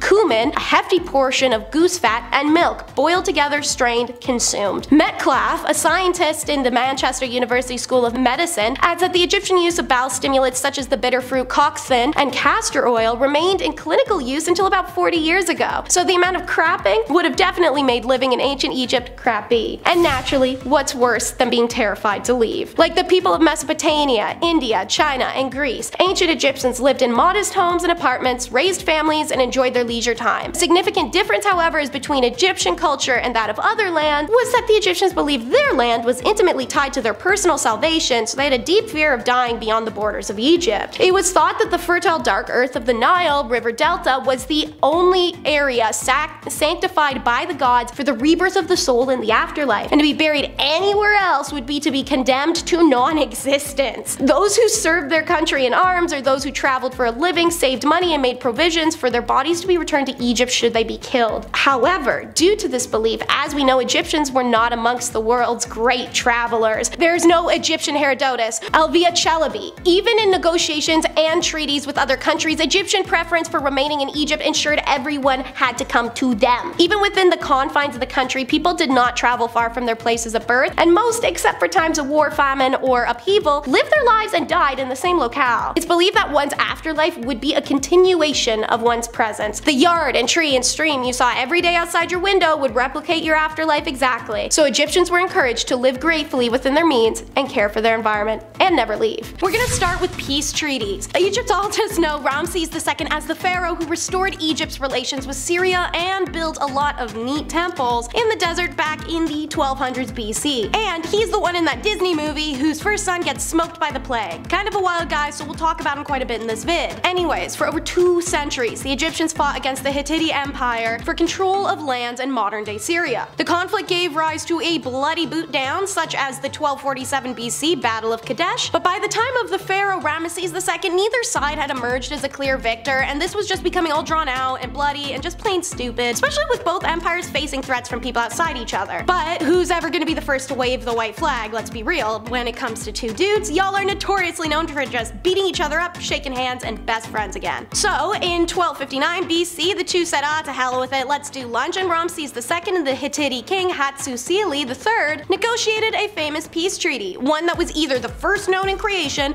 or one of the earliest ever. This agreement ended the conflict and decreed the 2 kingdoms would aid each other in the event of an invasion by a third party. This treaty is now recognized as one of the earliest surviving peace accords, and a copy can be seen above the entrance to the United Nations Security Council. How about some ancient Egyptian body dysmorphia, because bodies are supposed to look like this, right? That's what Akhenaten was probably wondering, and it must have been awkward as hell for fine as Silk Queen Nefertiti and normal-looking son King Tut to try and lie their way through any reply to that, because this whack job was known for 2 things. Firstly, as who forced monotheism on Egypt so brutally that when he died his son had to awkwardly erase his legacy, and secondly, he was one funny looking dude. He had an hourglass figure like a BBL baddie, an elongated head with a square jaw jutting out, big curved almond eyes, and let's say he could have filled out a bra better than me. So, Egyptians like to play Photoshop with their selfies the way we do now, and the first depictions of Akh, his body and head are normal. But after he forced monotheism, that literally destroyed the economy and empire, his gender in sculptures and carvings became more ambiguous. 3 explanations. First, he's the most hated pharaoh in history, so I mean, come on, artistic license, get some anger out. Second, perhaps his changing appearance was metaphorical, meant to portray Akh as the father and mother of all humankind. Third is that it was a genetic disorder, such as Amatrace excess syndrome, where the body released equal levels of both hormones. But we all know what the likely one was, seeing as these guys could quite literally not keep their hands, or really any appendage, out of their family members. I'm not gonna lie, I can't handle having eyeliner on for 3 hours, that me and my roommate go out. Meanwhile, the pharaohs had obligatory face beat, like they were working at ancient Sephora every day. Early Greek traders who visited Egypt were astonished by the sophistication and precision with which Egyptians took care of their skin and hair and decorated their bodies. Europeans remarked that almost everyone was wearing makeup, even in public places, and that'd be accurate, as both men and women were known to wear copious amounts of the stuff, believing it gave them the protection of the gods Horus and Ra, who were always fighting or banging each other, and doing so in a full face of makeup like some spectacular fursuit wearing drag queens. The only distinguishing factor between men and women's makeup was that men's makeup was simple while women's was often heavier and more complex. The distinguishing factor of all makeup, however, was wealth. Nobles could afford the fresher or less diluted products, while lower status had to use makeup from poorer quality materials, which sucks since they worked in the sun all day, and higher quality kohl you lined your eyes with, the better it reduced sun reflection. This act will also protect them from evil spirits and eye diseases, as they believed their makeup had magical healing powers, and they weren't entirely wrong. Research has shown that lead-based cosmetics worn along the Nile actually staved off eye infections. Alright, you annoying ancient astronaut people, this is for you, Tut's space knife. I am not sitting here doing the work for y'all pretending we all don't know who King Tut is. He was the child pharaoh, smoked by a hippo bite, cursed tomb, blah blah blah blah blah. So we're just going to get right to it and say he had a knife literally from space. Specifically, a small dagger, but whatever effing y'all, this thing is so sharp. To this day, the TSA would tackle you sooner than let you board anything with it. They found it in Tut's tomb in 1920s with all that other magical treasury hunky-dory that they stole out of there, and it was originally believed to be forged from the iron heart of a meteorite. Originally, keyword. See, Egyptians didn't have the ability to smelt. They weren't actually suitably advanced in that realm. So they especially wouldn't be able to forge a weapon from space metal, let alone crack open a meteorite to get to it, or know that was even an option. This has led historians to presume that the dagger was a gift from a foreign nation that did possess smelty technology. While historians are pretty confident the foreign nation wasn't the Martians, they haven't explicitly ruled that out either, so I guess those ancient alien guys might have a point. If you like stuff like this, check out our top 10 alien hieroglyphs found in ancient history video. The story of how two pharaohs throw down over pet hippos. So, Pharaoh Sekenenri Teo, I'm gonna call him Sek the second, kept a pool full of pet hippopotamuses, letting his massive pets splash and play all day. Obviously, you don't get close because these are blind rage death animal machines, but this guy loved his hippos so much he could kill for them. He was willing to die for them. In fact, he literally did just that. This is back when Egypt was divided, and the most powerful Egyptian kingdom was called Hyksos, which was ruled by Pharaoh Apapi. Being a lesser king, Sek was required to pay tributes to Apapi out of respect. He could handle the humiliation of living under the tyranny of another man, RIP fragile male ego, but as long as Apapi didn't rub it in or act like an ass about it. So that's exactly what Apapi did. He went right for the sore spot by telling Sek to get rid of his hippos. Apparently, they were too loud and Apapi couldn't sleep at night in his own house that was 750 kilometers away. Yeah, no. Sek says, hey, I can handle you bullying me constantly, but leave the hippos out of this. And he would not tolerate any further insults to his hippos. This, he declared, was grounds for war. That's what they did. Sek even died in combat, fighting for his right to a hippo pool. The war didn't end when he died, however. His son kept it going. 2 generations of kings fought for a hippo pool, and in time, they won. By the end of the war, Egypt had unified once more. All because of one man's love for his hippos. And speaking of, after that unification happened, it paved the way for the royal trendsetter Narmer. Because before our boy Narmer came along, the red crown of Lower Egypt and the white crown of Upper Egypt were worn by the pre-dynastic kings. Narmer was famously the first king to be portrayed wearing both crowns, symbolizing that union. This would later be replaced with the striped crown, a continuous representation of union called a nemesis. Adorning the top was the uraeus, an upright cobra that symbolized the ancient Egyptian goddess Wadjet, meaning the pharaoh was ready to strike his enemies with deadly venom. Trendsetter Narmer doesn't stop at crowns. He's the first ruler to portray themselves in a royal beard, which every Egyptian pharaoh wore afterwards, whether man or woman. Then there's Narmer's implementation of an official who has the most important task of carrying the pharaoh's magic sandals. Egyptian pharaoh's sandals were the only piece of clothing that separated them from the land of Egypt and rightfully symbolized the union between the heavenly god world and the earthly human world. King Tut's sandals were famously inscribed with pictures of his enemies, meaning with every step, he was crushing the enemies of Egypt. In the famous Narmer palette, he's also seen wearing a fake bull tail, which symbolized strength to rule the country of the Nile, but that trend didn't stick. Hey, so Ramses has 50 lost daughters. What a crappy dad, doesn't know where all his kids even are. Kinda understandable when you have 102 of them, with about 9 women, however. Made possible by somehow living to be 91 in an age where people died at like 20. Suffice to say, he had lots of leisure time.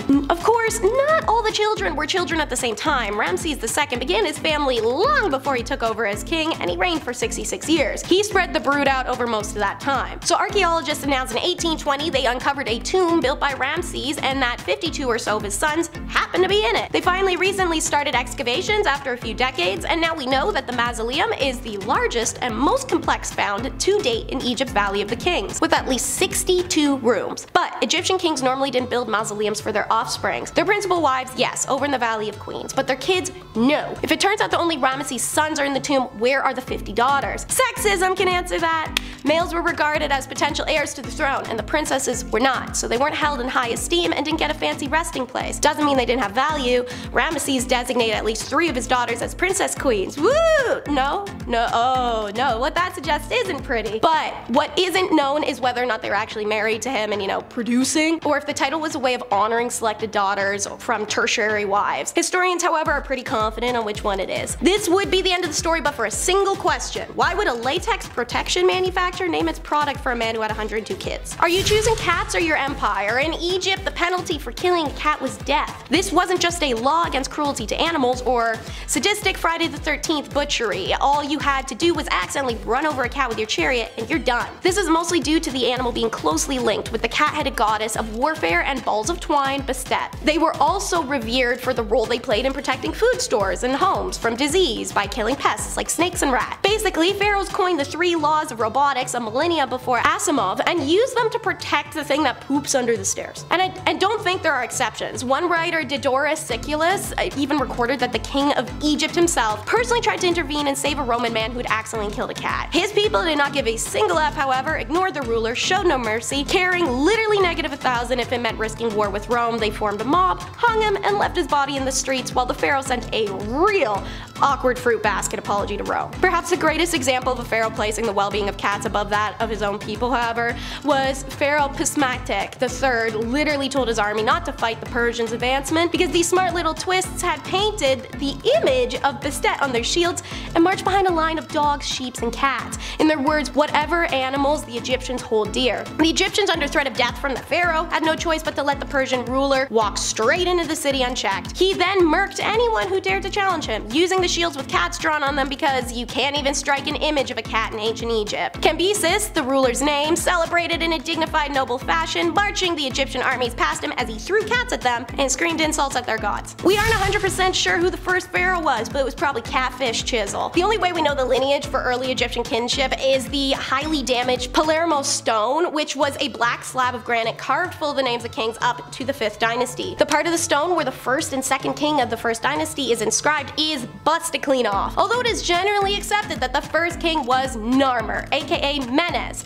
The second one was Aha, even without enough evidence to prove beyond a doubt. I can't get past the Aha thing. The name of Narmer is composed to 2 ideograms, the catfish reading as Nar and the chisel reading as Mur. The location of Narmer's body has eluded archaeologists for 2 centuries now. The first Egyptian pharaohs used to build a type of tomb called a mabasta, and they did so until the 3rd dynasty when they started busting out pyramids. It's theorized Narmer is in one of those. But then Egyptologists have discovered a large field of pre-dynastic and early dynastic royal tombs in Kab, and Narmer's name is identified in an inscription found. However, this is Egypt. The site had suffered disturbances, tomb robbing, and disrest for the past 5,000 years, making it impossible to know which one of the bodies is the precise tomb of Narmer. To this day, archaeologists and Egyptologists disagree on whether Narmer was buried at Saqqara or Kab, and in the end, his cause of death isn't even fully known. Just that of a philosopher, Mantheo, saying the reign of Narmer ends when he was carried off by a hippopotamus and perished. And last but not least, believe my eyes, even though it may be a lie. Who knows? I don't, but I love a good rhyme. While it was likely a disease genetically inherited in his DNA, the official Egyptian story is that Pharaohs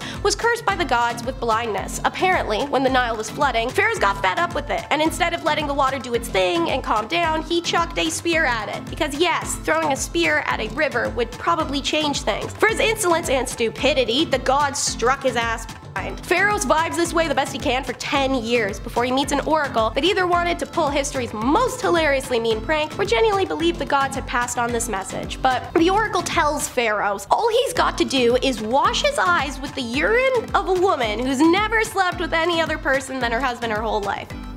Okay, well, Pharaohs isn't asking questions, he's here for solutions. He finds his wife and says, babe, I want to spice things up in the bedroom, I have an idea. And the two of them give it a try. Only it doesn't work. So now he's still blind, and his wife has some explaining to do. Before she does that though, Pharaohs need some more urine and he needed it now. So every woman in town is gathered up and given a pot, which he then sat there, dumping its contents into his eyes, one after each other. No, I don't know if he waited for it to cool down. I do know it was probably the color of French's mustard though, seeing as Egyptians literally only drank warm beer. So imagine. But somehow Pharaohs finds the one who's not cheating on her husband or hadn't banged someone before getting married, and one of these warm beer pee buckets works. And I wish I was kidding, but the official Egyptian records say yeah, magic piss did this. His sight is back and he asks for the hand of the magic pea wielding woman so they can marry on the spot. All the while, her husband awkwardly watches the consequences of his wife not cheating on him unfold. Oh, and then pharaohs burned his old wife to death. Or at least that's how the legend goes. I highly doubt that it really did restore his eyesight, and maybe he just ordered historians to write a good story to explain a weird habit.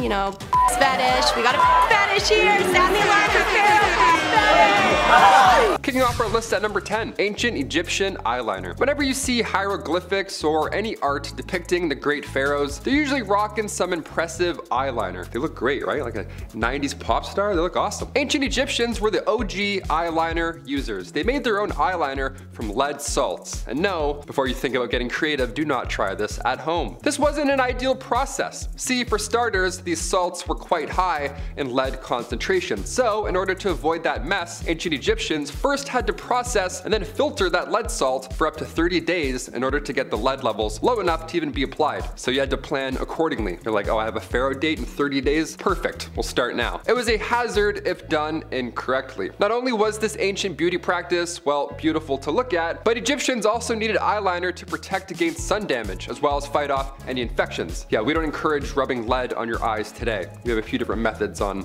how to look good. I think. None of them include lead, hopefully, ideally. Number 9, hair gel. Back in my day, in high school, I had to use Dippity-Doo Extra Hold hair gel. Yeah, it showed a scale on the side. I always got the 5 out of 6 hold. That was good. 6 was too much. Nobody ever did the full 6. That's crazy talk. But in ancient Egypt, we didn't have styling spiking glue and blasting free spray by DJ Pauly D. No, we have that today, unfortunately, but back then, a little different. Back then, ancient Egyptians loved styling their hair, but again, before DJ Pauly D was born, what is a pharaoh to do? If the Great Pyramids are any indication, they knew something that we didn't. Ancient Egyptians knew how to keep their hair in one place all day long. And that heat too, how do you do it? My curls? I'm jealous. Their hair styling gel was made with shea butter and coconut oil. But more often than not, they would replace coconut oil with almond oil. So this was a completely natural and strengthening styling gel. Gotcha, today we have whatever that is. Psst, ice spray, that's awesome. DJ Pauly, psst.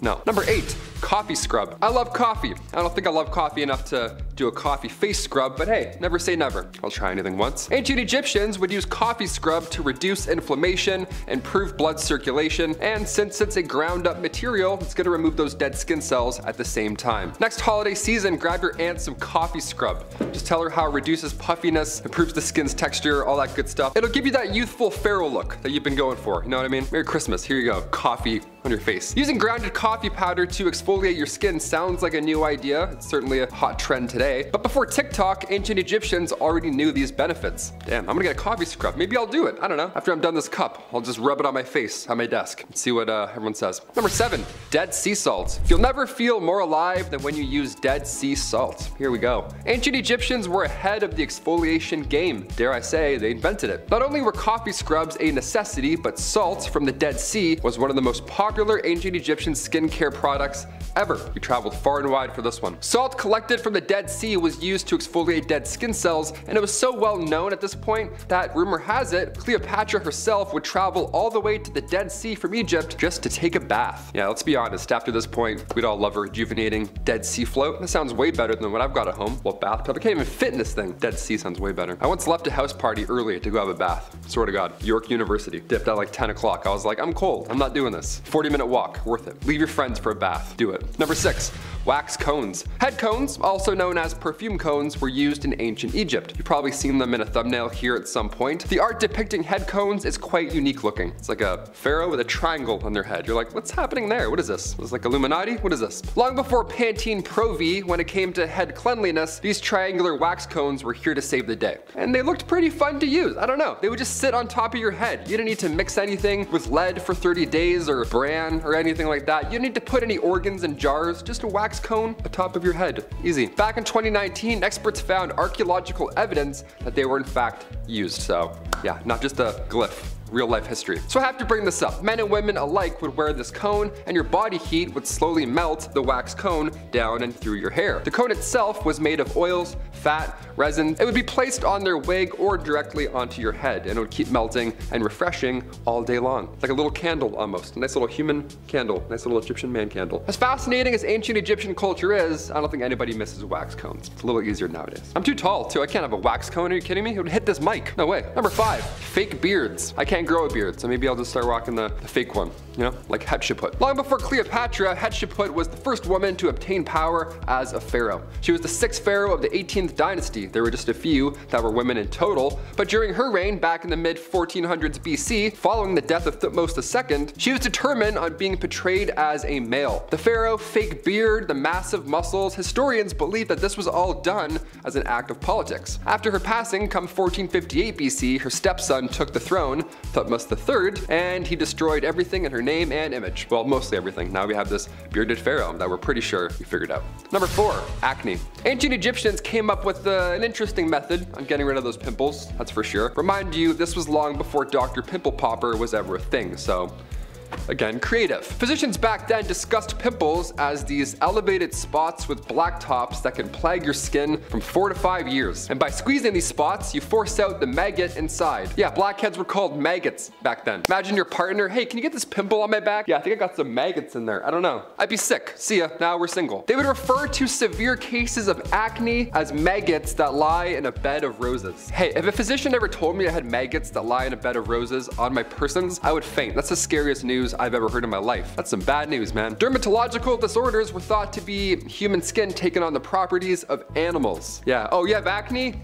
Are you sure you're not turning into a bird? Maybe it's that. Come back next week. Ancient Egyptians would use honey, vinegar, turpentine, and emulsion of bitter almonds, all to get rid of acne, hopefully. Sorry, maggots, not acne, maggots. All to get rid of maggots. I'm gonna go throw up. Number 3, prosthetics. The ancient Egyptians were a culture of firsts, and some of their achievements we still have no idea how they were able to accomplish. Like the pyramids, I couldn't tell you. Could you? Didn't think so. Hit that thumbs up. We're both wrong. We're both learning. It's very likely that some of the first ever prosthetics were used in ancient Egypt. How fascinating. Imagine being the first guy to make a toe, a fake toe. A female mummy who was discovered near Luxor had her death dated somewhere between 950 and 710 BCE. And she was also found with a prosthetic toe made from wood and leather on her person. While this of course is a wonderful cosmetic replacement, and it's no secret that the ancient Egyptians certainly valued aesthetics, it seems as though this prosthetic toe was completely functional and was actually used to help this woman walk. The toe, after it was discovered, had significant signs of wear and tear, which then inspired experts to start a study, look a little further. And they did. So they took participants and tested their gait, both with and without the use of a replicated toe. And in ancient Egypt, the common footwear were sandals, and walking in them would have been next to impossible without a big toe. So it's clear that this prosthetic was very helpful and important to those similar to this Luxor mummy. Not exactly a beauty practice, but I'm sure they also felt a little more confident with that toe. This is also too impressive to exclude. Beauty list. I'm like, yeah, toes are beautiful. Why not? Throw them on. Number 2, henna. I got henna done a few years ago and I totally blanked. I forgot that it lasted longer than like 2 days. I was like, day 4, I'm like, what's going on, man? Is this permanent? While on one hand, pun intended, it is beautiful, ancient Egyptians' use of henna went beyond style and beyond imaging oneself after the gods. See, henna also has cooling effects on the body, and ancient Egypt was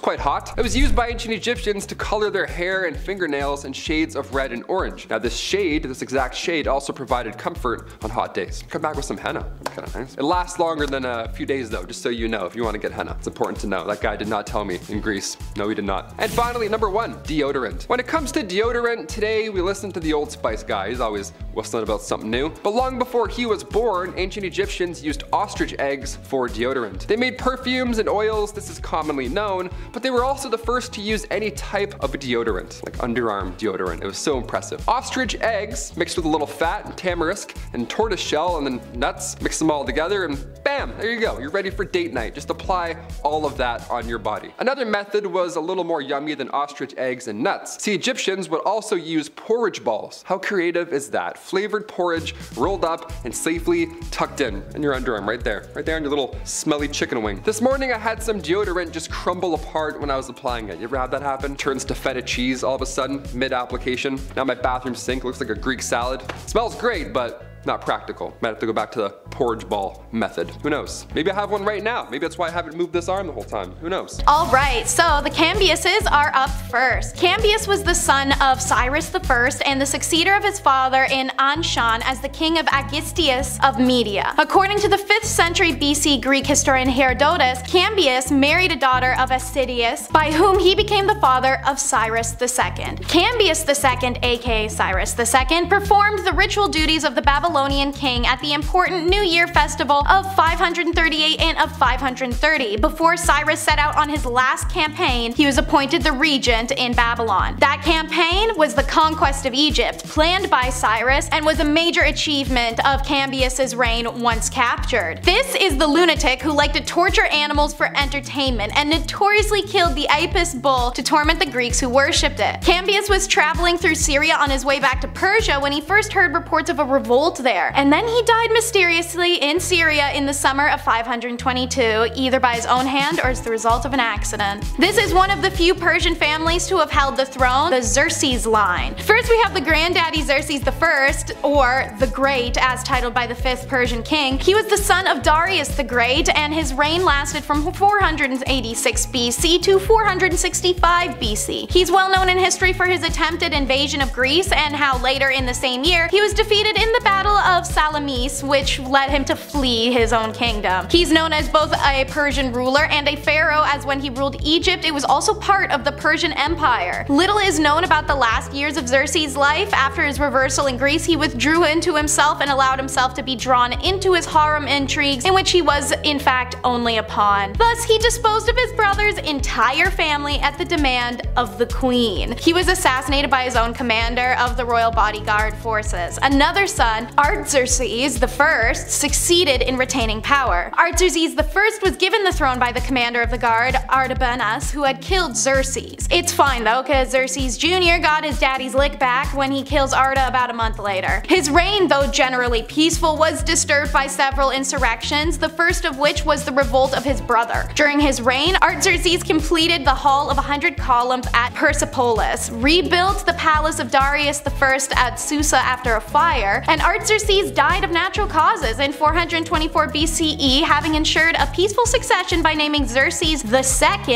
his legitimate heir. Xerxes II reigned for only a little over a month, however, before he was assassinated. Next is the Dosier line. Starting with Dosier from the Second Kingdom, Egypt's 3rd dynasty. He undertook the construction of the earliest important stone buildings in Egypt. His reign, which probably lasted 19 years, was marked by great technological innovation in the use of stone architecture. The innovative structure was a departure from the traditional use of mud bricks alongside stone. The greatest advance, however, was the completion of alteration of the shape of a monument from a flat-topped rectangular structure known as a mastaba to a 6-stepped pyramid. This great character built the famous pyramid and set up the construction mechanisms of large buildings, paving the way for successors of their kingdom for even more daring constructions. The Pyramid of Dosier is the first pyramid in history of ancient Egypt and therefore potentially all of humanity. It is a degree pyramid that is at the center of a funerary complex of great importance. It's located in the necropolis of Saqqara. Sekhmet is probably the brother or eldest son of King Dosier. Little is known about this king since he ruled for only a few years. However, he erected a step pyramid at Saqqara and left behind a well-known rock inscription at the Wadi Makhara. No Pep in his servant steps for sure, it's Pepi. So, Pepi the First kills the game. He does a great job ruling Egypt. He initiated the policy of intensive penetration of Nubia, south of the First Nile Cataract. Inscriptions record journeys southward early in his reign, and fragments of vessels bearing the king's name were excavated in Karma. Meanwhile, Pepi II is the longest running Egyptian monarch, surviving 94 years on the throne. He's also believed to be the youngest ruler ever in Egyptian history. Pepi II was the son of Pepe I, obviously, and was born late into his father's reign. While he was still very young, he succeeded his half-brother Merene, who died at an early age. His mother served as regent for a number of years, and the old group of officials serving the royal family maintained the kingdom's stability. During the first half of his rule, he brought prosperity and grandeur to Egypt. Second half? Nowhere close. You see a sharp decline of the Old Kingdom as economic disarray is caused by him virtually having no oversight. Powerful provincial nobles drew talent away from the capital, and because of the unusually long reign of the king, Egypt had a senile ruler when it needed vigorous leadership. Those of Pepi's children who survived him had brief ephemeral reigns and failed to cope with the political and economic crisis that arose as the 6th dynasty ended. His tomb may be more famous than he is. Menkaures. His tomb, the Pyramid of Menkaure, is one of 3 pyramids of Giza, alongside his statue triads that show the king together with his wives and various deities. It's the smallest of the 3 main pyramids of Giza, just 62 meters tall, but has one of the most complex and best preserved structures. He had 2 wives, both are his sisters naturally, and they didn't have much luck with sons at first. 3 in total and 1 daughter. At his death, his successor, his son, Shafashkek, completed the stonework walls of the mortuary temple in brick.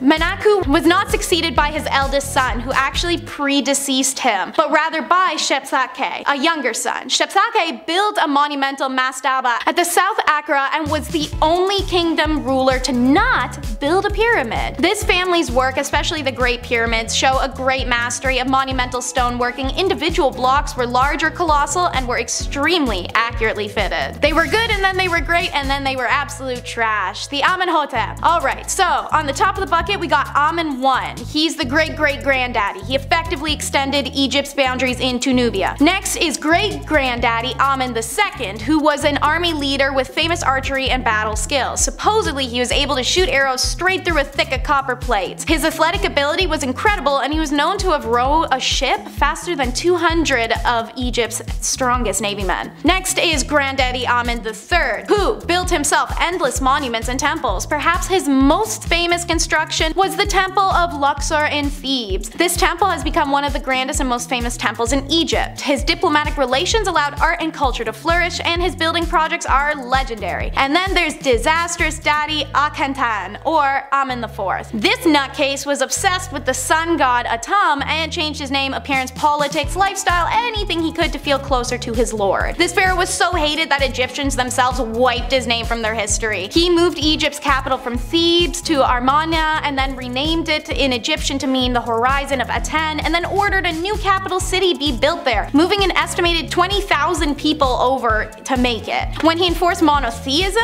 Og failed to realize that the temples of Egypt were the nation's socio-economic cultural hubs. It was the god priests that oversaw all of their industries, so without them, those pillars of the communities were just gone. And stripping these temples of authority, he caused Egypt's biggest reception. And then we've got the bottom of the bucket, we have our boy Tukmahad, aka King Tut, who by his 3rd year changed his name to Tukmahad and issued decree restoring temples, images, personnel, and privileges of the old gods to undo what his dad had done. He also began the protracted process of restoring the sacred shrines of Amun, which had been severely damaged during his father's rule. No proscription or persecution of Aten, though, Akhenaten's god, was undertaken, and royal vineyards and regiments of the army were still named after Aten. Tukmahad unexpectedly died in his 19th year. Whatever the case, he died without designating an heir. This is another 4-part family tree. First, great-granddaddy Snerfu founds the 4th dynasty and marries the daughter of the last pharaoh of the 3rd empire, thus helped to solidify his possession as the pharaoh of the new dynasty, as well as secure Khufu's place in the line of succession. Meanwhile, his son, who becomes Granddaddy Khufu, pops out the Great Pyramid of Giza, one of the 7 wonders of the world. Apparently we were so impressed by this that we forgot to write anything else about him or why he did this, because we know very little about Khufu. We know he reigned 23 years between 2500 and 2566, and we know he married his sister. Shocker. Khufu traded for highly rare items, prizing both construction materials and precious materials like copper and turquoise, and so he developed the mining industry in Egypt. Limestone and granite were also quarried in vast amounts for rather large building projects that he was working on. Built over a period of 27 years, the Great Pyramid is undoubtedly Khufu's greatest legacy. Khufu's children include 9 sons and 6 daughters, including Defreya and Khafre, who would both become pharaohs following his death. When in power, his son Defreya moved 8 kilometers north of Giza and established a new necropolis on a higher leveled ground. Defreya's pyramid was quarried for its stone, and as such, there's very little of it left standing today. Meanwhile, the underson Khafre succeeded the short-lived Radifi and married his sister and 2 other queens who were probably his sisters. Best known for his pyramid Pyramid, one of the 3 Great Pyramids of Giza, and also best known for the Sphinx, which bears his likeness on its face. And who else but the Ramses clan? The Ramses I gets the throne in a super uneventful way. He was friend and confidant to the former pharaoh who didn't have a single heir. Then Ramses spent all of his free time marrying all 4 of his daughters. Meanwhile, his son, Seti I, led a great army of 60,000 men and fought in many battles north of Palestine and Syria. King Ramesses II, son of Seti I, was able to finish his father's work by beating the Hittite army in Battle of Kadesh and creating the first documented peace treaty in history. Ramses II went on to declare himself a god and rule Egypt for 67 years before dying of natural causes at 90, which is insane in an era where life expectancy was 30. But before getting to that ripe old age, Ramses spent any free time he had chasing anything with 2 feet and a heartbeat, enough to sire 100 to 200 children in his lifetime. He even outlived 12 of his own sons, leaving no heir. They're back again, the Ptolemies! People loved learning about this batch of literal bastards in the recent top 10 powerful families in history you didn't want to mess with video. Apparently y'all like when I'm doing tongue twisters. For those who don't know why this family could be a tongue twister, an important note is that they always recycled the family names. Men always named Ptolemy, and women always named Cleopatra or Berenice. They also happen to really take the old Egyptian ideology of royals only being with other royals a little too seriously. What's created is a massive family tree, one full of manipulation, contempt, scandal, and brash killings. While the Ptolemies started off strong, building the Library of Alexandria, compiled a star catalog and the earliest surviving table of trigonomic function, and establishing mathematically that an object is and its mirror image must make an equal angles to be a mirror. After the 4th, however, the family became like the Kardashians, talentless and messy. They took up everybody's time, but nobody stopped the free entertainment. So, like last time, let me limber up and I'll run us through some of the notorious BS. Ptolemy IV killed his mother, who had killed her husband, who was having a love affair with her mother, and then married his sister Arinso III, who was then later killed after Ptolemy IV died. Ptolemy XII annoyed his children so much, particularly his daughter Berenice IV, that they rebelled against him and drove him from Egypt. Berenice IV ruled briefly. She probably had her sister killed. She certainly had her husband strangled, who wasn't a family member. She was beheaded on the orders of her father. Ptolemy XII. Ptolemy XIV was the younger brother of Cleopatra VII, that's the Mark Antony one, and possibly poisoned by that same sister. Ptolemy VII was then killed by his uncle, the next Ptolemy VIII, at a wedding feast, or he may have been killed by his own father, Ptolemy IV. Scholars disagree. It's so messy, my mouth's so dry. Let's go on to the next one. Our favorite bearded lady was part of this family. It's the Thutmose line. Granddaddy Thutmose I became king after Amenhotep died without an heir. Probably one of the previous monarch's generals, he came to the throne around age 40 and is thought to have ruled for a little over 10 years. Historians have generally described Thutmose II as a frail and ineffectual, just the sort of person that a purposely shrewish Hatshepsut could push around. Public monuments, however, depict a dutiful Hatshepsut standing appropriately next to her husband. Wife to Tut II, Hatshepsut failed in the more important duty of producing a son. So when Thut II died young in 1497, yet again, the throne went to a harem child. Duly named Thutmose III, this child was destined to become one of the great warrior kings of Egypt, but at the time of his father's death, he was too young to take the rule. As widow, Hat became regent leader until Thut came of age. Within a few years, however, she proclaimed herself pharaoh, a vile absurd. And the 7 years past that point, she'd taken up cross-dressing imagery. Once depicted as slim and graceful queen, is now full-blown, flail and crook-wielding king with the broad, bare chest of a man and the pharaoh false beard, but also still long flowing hair and feminine features. Upon Hat's death in 1458, her stepson, then likely in his early 20s, finally ascended to the throne. Thutmose III was a skilled warrior who brought Egypt's empire to the zenith of its power by conquering all of Syria and crossing the Euphrates. The spoils from his many wars made Thutmose III the richest man in the world. His military accomplishments are recorded on the numerous monuments he built himself. Mr. Unpopular, Xerxes I,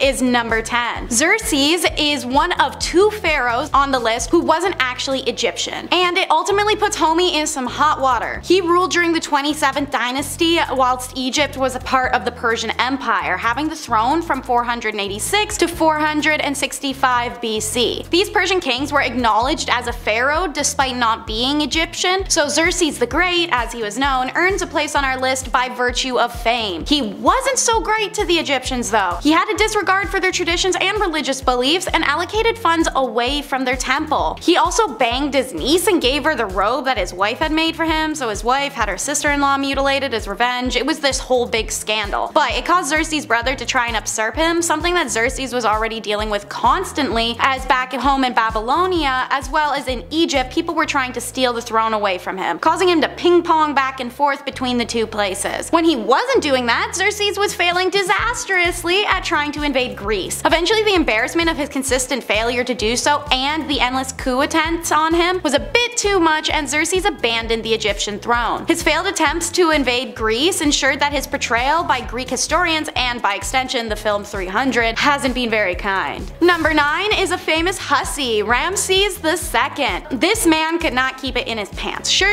he was the greatest leader of the 19th dynasty and an amazing tactical mind and made Egypt prosperous, blah blah. He's the son of Seti I, and Ramesses went on to declare himself a god and the ruler of Egypt for 67 years before dying of natural causes at 90, which is an insane number for an era where the life expectancy was 30. But homeboy was not a modest pharaoh by any means. He was a lying, two-faced politician who based his entire campaign on a laundry list of fabrications. The extensive architectural legacy of his reign are thought to have left the throne close to bankruptcy at the time of his death. Before getting to that ripe old age, as mentioned, Ramesses spent any free time he had banging. Enough to sire between 100 to 200 children in his lifetime. He even outlived 12 of his sons. Ramses was one of the first rulers to take on the title of the Great before it was cool. All in all, he was pompous and spoiled. He left behind more statues of himself than any other person in the history of the world. He was obsessed with outshining all those who came before him, and he would tower over all those that would follow. Speaking of testament to ego, number 8 is Khufu, the son of Seneferu, which I'm probably butchering, who is the first pharaoh to build pyramids. Khufu was on a one-upping mission since day one. He commissioned the pyramids of Giza, one of the last standing 7 wonders of the ancient world, which by the way we learned not too long ago is lopsided. The pyramid was originally covered in white limestone adorned with gold, and since stripped away by greedy tourists over the last 4,000 plus years. He used his platform to also establish mining and trade from what's now modern day Lebanon. Unfortunately, while he brought greatness to Egypt in ways of infrastructure and economy, socially he inspired a lot of mixed reviews due to his use of forced labor and a dismissive nature. The ancient Greek historian Herodotus was a particular critic, depicting Khufu as a vicious tyrant who used slaves to build his Great Pyramid. Now, many Egyptologists believe that these claims are merely defamatory, guided by the Greek viewpoint that such structures could only be built through greed and misery. If those rumors are true, then Khufu had high expectations and forced labor and no one liked him. If they're not, then he wasn't a bad guy at all. Number 7 is Cambyses, the animal hater. This is the other Persian pharaoh on our countdown, and he too enjoyed picking on the Egyptians he ruled, but in a very indirect way. See, Cambyses enjoyed watching animals suffer. It said in his spare time he put on fights between lion cubs and puppies and made his wife watch as they tore each other apart. In fact, nearly every story coming out of Egypt at the time of his rule told about Cambyses involved him ruining the life of one animal or another. Early on, he went to see Apis, the bull that Egyptians treated as a god. Right in front of the priests dedicated to Apis, he pulled out a dagger and just started stabbing the bull until it died, laughing at them and saying, "This is a god worthy of the Egyptians." What a prick. Number 6 is Menkaure, the pharaoh who refused death. Even though the title of pharaoh calls them undying and the pyramids are built to take them to the afterlife, you can't blame a person for still being fearful of what happens after they close their eyes for the last time. 25th century BC pharaoh Menkaure is the poster boy for that fear. An oracle once came to him and reportedly told him he only had 6 years left to live. Menkaure was terrified and decided to do everything he could to avoid it, even fool the gods. His biggest plan revolved around the idea that as long as night never came, a new day could never start. If a new day doesn't begin, time couldn't pass, so he couldn't die,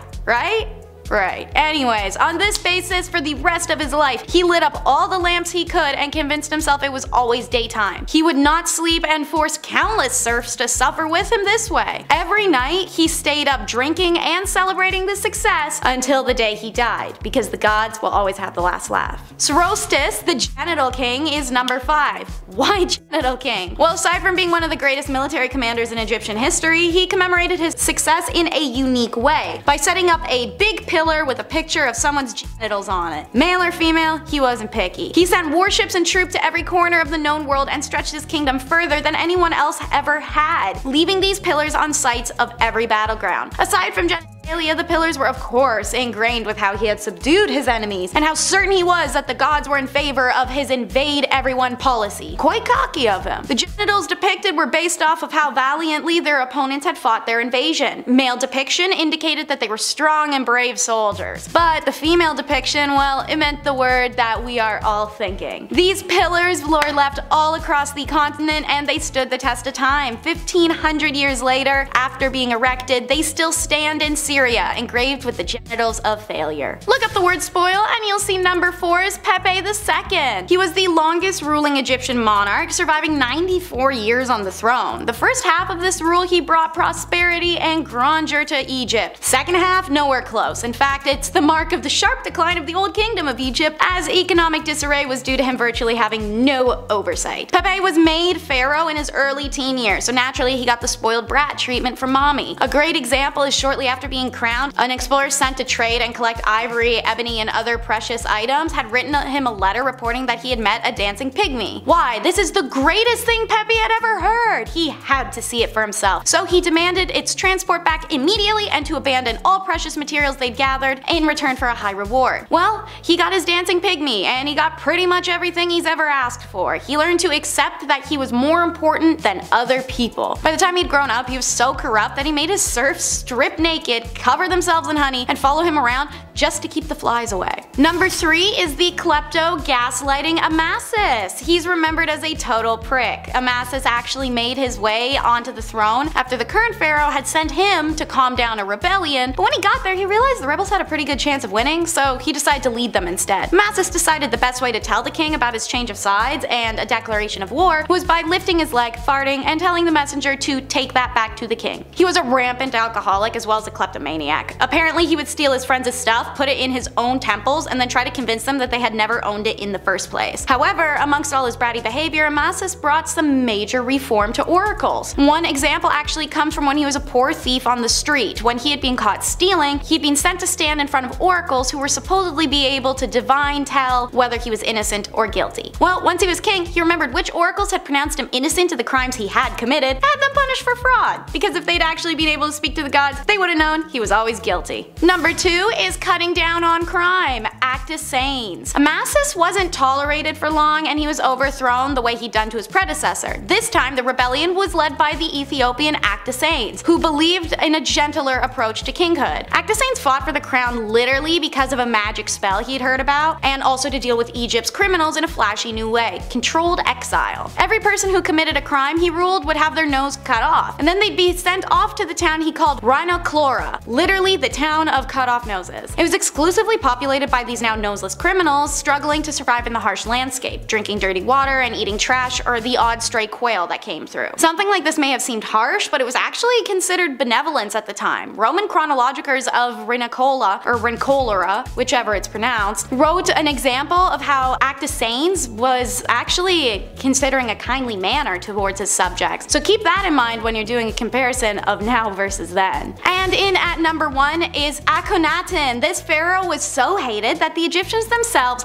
wiped his name out of history. Born Amenhotep, he changed his name to I'm gonna call him Ak, in accordance with this radical monotheistic drive. His new name meant that he is of service to the Aten, in honor of what he believed to be the one true god, Aten, the sun god. Ak did everything in the name of this sun god. He moved Egypt's capital from Thebes to Amarnia, and then renamed it in Egyptian to mean Horizon of Aten, and then he ordered a new capital city be built there. He chose the site because it was uninhabited. It was not the property of anyone else except Aten. He moved an estimated 20,000 people into this developing city and forced them to build it. These people had to push through everything. Based on the bones found in the town's cemetery, more than 2/3 of his workers broke a bone while they're working, and a good 1/3 of them broke their spines. Almost everyone was malnourished. When he enforced monotheism, Ak failed to realize that the temples of Egypt were the national socio-economic and cultural hubs. It was the gods' priests that oversaw the industries of agriculture and craftsmanship through their patronage, and they who served as pillars of their communities. So by stripping these temples of authority, he caused Egypt's biggest recession, and an entire empire nearly collapsed because of him. So it's no wonder after his death, Egypt immediately went back to polytheism, and they also abandoned the new city he'd made them build. They destroyed his statues, his effigies, his monuments, and they removed him from their list of kings and history books. In fact, they did this so efficiently that we didn't really even know about him until his remains were found all alone in the city he had forced his subjects to create. And at number 10 is jewelry making. Egyptians saw deep spiritual significance in their jewelry, but also had a love of aesthetics, and those two things combined to create some of the most unique and lavish jewelry found in history. Worn to ward off spirits, protect health, bring good luck, and more, there were even certain colors and designs that were associated to certain gods and powers. And so Egyptian jewelers followed very strict rules regarding the mystical aspects of their jewelry creations. While a woman usually would not be a metal worker in Egyptian society, it was very common for her to be making jewelry. The tools were smaller and the process required less heat and thus less danger for her. Metalwork techniques included precious metal sheets that were cut and shaped, notched together. Wire work was accomplished through strip twisting. Pieces could be held together with this wire stripping system or crimping techniques. These strips were also how link chains were accomplished, as well as the securing of beads or the backs of earrings. For jewelry designed exclusively for burial, the metal was often quite thin, as the jewelry of the deceased was not subjected to the wares of everyday life. Precious stones, ivory, real flowers, and shells were all common ornaments, as was name engravements, but it was more common with royalty. Jewelry makers were women of high status due to these contributions and the revelry jewelry held in ancient Egypt. For number 9,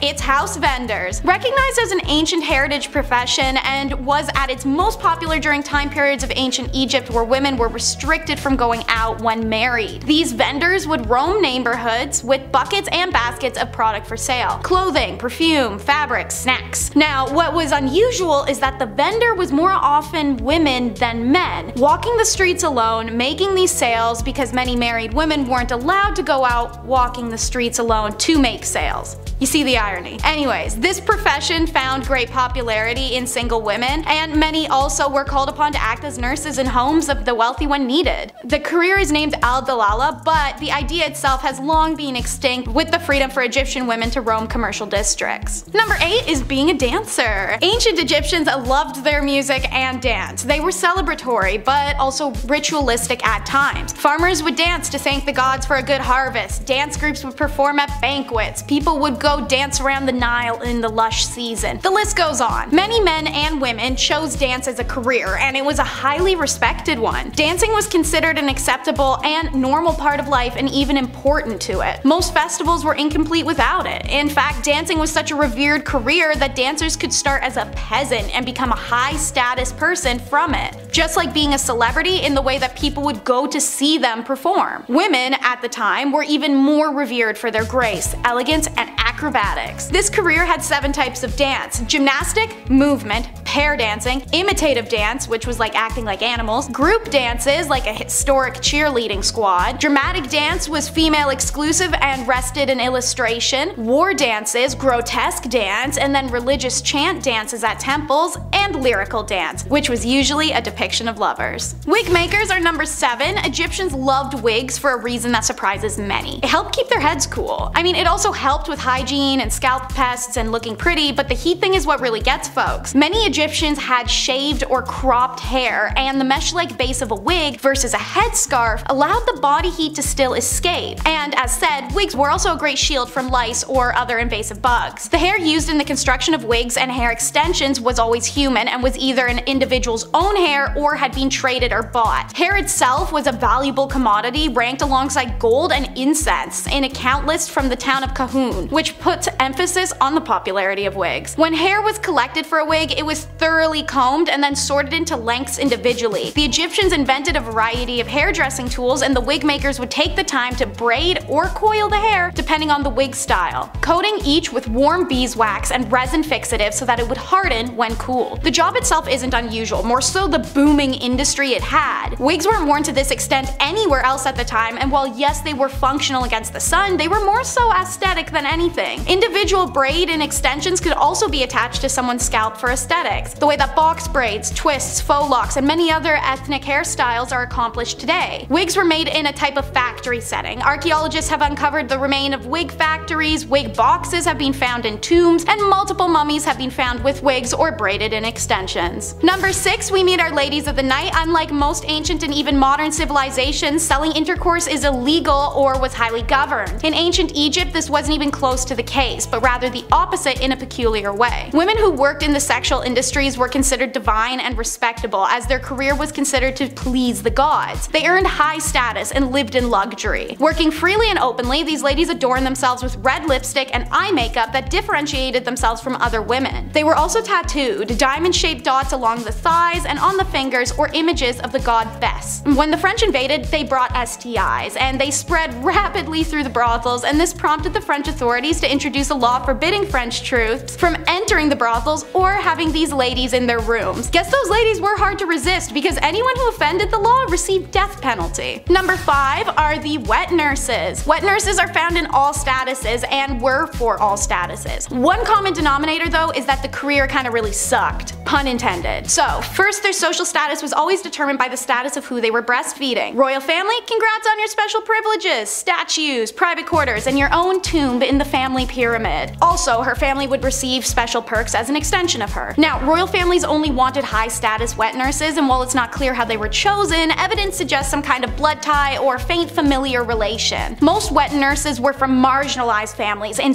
lower socioeconomic statuses and worked under conditions and pre-definitive wages. Wet nurse requirements for any status were intense. She'd have to have given birth at least twice, have a large but healthy body due to the belief that large bodies were more nourishing. Despite that, her breasts should be medium. Too small, not enough food. Too big, the baby's spoiled. In addition to all of these prerequisites, the wet nurse should be sweet-tempered, affectionate, and responsive to her charge. She should also abstain from intercourse because it could reduce her affection towards a child, and they also said no alcohol. A good call, knowing what we know now. Wet nurses were women exploited for the products of their bodies. As slaves, they were coerced for their milk. As lower social status women, they were employed for their bodies to enhance their inadequate domestic status. Even her own household suffered physically and monetarily if a wet nurse defaulted or failed a contract. On the same page, surrogates are number 4. This is a widespread practice in Egypt. The first story of surrogacy found in Genesis 16 of the Bible was the story of infertile Sarah having Egyptian Hagar carry her child for her and her husband Abraham. Even Egyptian pharaohs had used concubines to produce heirs. They often married their sisters or aunts, and children born of these marriages were most of the time not in great or functional health and wouldn't survive. Any child born of a concubine for a pharaoh was accepted as his lawful offspring. Now, they were quite limited in their rights, and they could only inherit the throne in case of the absence of another more entitled heir. Surrogates experienced similar contracts and status leveling as wet nurses. They were desired to be mothers already, have a bigger, healthier body, and naturally beauty was a desired element as well. Women of low status who made a career of surrogacy often died in childbirth or from hemorrhages due to the repetitive birthing process, but for some, it was the only career they could have. Priestess is number 3, and so while it was a male-dominated field, many women were employed as a priestess or a high priestess at the temples around Egypt. Mostly from upper status, many were married to the priests, which they owed their position in society. Despite this, they played roles in the temple rituals, such as servicing goddesses Hathor, Neith, and Pakhet, or working as dancers, musicians, singers, and acrobats in the temple. The most important priestess was known as the god's wife Amun. This woman was usually the daughter of the pharaoh or sometimes his wife. She usually held a very high position in court and performed important rituals to honor the god Amun. The priestess was in charge of managing the gods' affairs, attending to ritual dances and performances, shaking their rattles and rattling their necklaces, which were long and heavily beaded objects. By the beginning of the New Kingdom in 1550, the title Chantress of Amun was used, and it was usually the wives of the priests who gained these elevated positions as well. The concept of a woman as a priest was unheard of in many kingdoms. A high high priestess and the reverence and traditions of female gods being led by women were unusual to outsiders of Egypt, who oftentimes restricted most priestly activities to just men. Number 2 is professional mourners. Okay, so here's a weird one. Professional or paid mourning is an occupation not only found in Egypt, but in China, the Mediterranean, and Eastern Europe. This practice is literally paying a stranger to attend a funeral to lament, deliver a eulogy, help comfort the family, entertain, or lay on the ground wailing. There's some range here, depends on what kind of funeral you want to have. These paid mourners made ostentatious displays,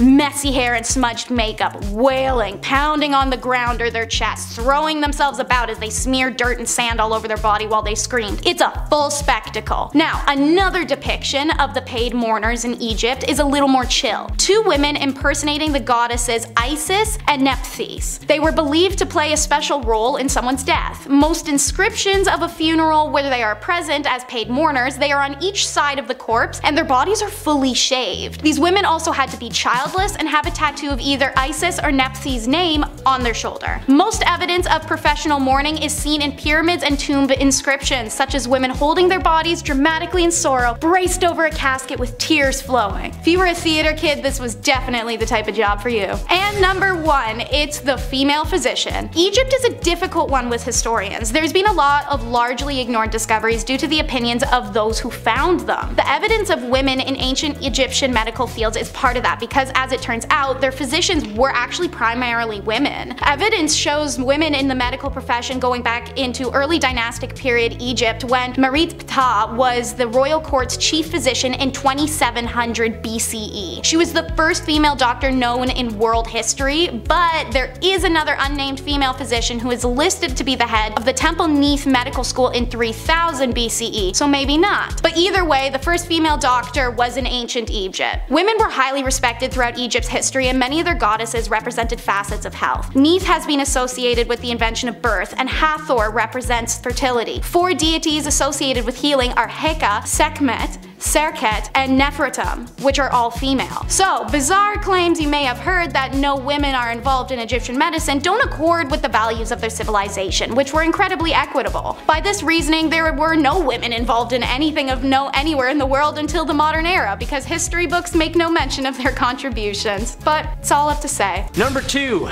Ramses II with a vengeance. As some of you may know, Ramses II was the greatest of the rulers of the 19th dynasty and second longest reigning pharaoh ever. He lived to the age of 90, was an amazing warrior, leading the armies of Egypt by the age of 22, and has literal tons of statues of himself all over Egypt.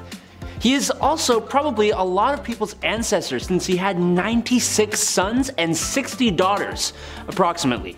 So yeah, it was kind of a big deal in 1881 when archaeologists discovered his mummy with a whole bunch of other ones in a secret chamber at Deir el-Bahari. Originally, Ramses was buried in the Valley of the Kings, as he should have been. But because of the risk of grave robbings, he was moved to a secret chamber. And then, after his discovery and stay at the museum in Cairo, he was moved again in the 70s, when he got a passport to travel to Paris. This guy gets around. Number 9, Rosetta Stone. You are too fine to be laying down in bed alone. I could teach you my language, Rosetta Stone. Man, we all miss the old Drake. Girl, don't tempt me. Anyway, speaking of diamonds in the rough, the Rosetta Stone. Pretty shocking and important find. What is it? Well, basically it's a large stone tablet that has the same paragraph written on it in 3 separate languages. Why is this so important, you may ask? Well, it's basically helped us learn everything we know about ancient Egypt. More specifically, translating Egyptian to Greek and then to English. Or, since it was discovered by some of Napoleon's people and forces, it would have been in French. To put it in modern terms, it's as if you were back in grade 11 reading Shakespeare and not understanding a single word. But then the bully in school finds the cliff notes for Romeo and Juliet and decides to do a nice thing and share them with everybody. Yep, that makes sense. Good euphemism. That's a good one. Number 8. Khufu's ship. When pharaohs passed on into the afterlife, they put a whole whack of stuff inside their tombs that were meant to come with them into the next plane of existence. It's why we see the mummified versions of their favorite cats and dogs, favorite foods, and tons of treasure. Unfortunately, after you're gone and buried, some opportunistic people are gonna bust down your tomb doors and steal all your stuff. I I'd like to see those grave robbers steal what Khufu brought with him. In 1954, archaeologists found out that, among other things, Khufu had a 140-foot boat with his name on it, buried in pieces at the base of the Great Pyramid where he was entombed. It was almost perfectly intact, and after digging it out of the ground, they put it on display at the Solar Boat Museum, right next to where it was buried. Hopefully, that's close enough for Khufu to still use it in the afterlife. Number 7, Mummy Workshop.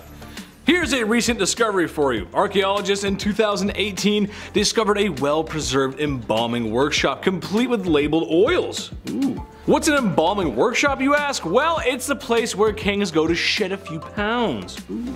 By that, I mean have their organs removed to be pickled in jars for the afterlife. My favorite part of this process is removing the brain. Cause, you know, you don't need that. Lots of folks walk around without those all the time. Basically, you get a long hook surgical tool, and you find the good pink stuff up here through the nose. After stirring the pharaoh's memories like an Italian baker mixing bread dough, you flip the royal over and just let that all drain out until she's empty. I legitimately get queasy when talking about this stuff, that's not a joke, I seriously do. But you know what, I'm glad we found the place, and smarter people than I understand it. All I know is that if an Egyptian embalmer asks you to lick the spoon, you say no. Don't do it. Number 6, Construction Manifest. You know, a lot of people include the Great Pyramids of Giza on their list of Egyptian discoveries. But like, how could you miss them? You know?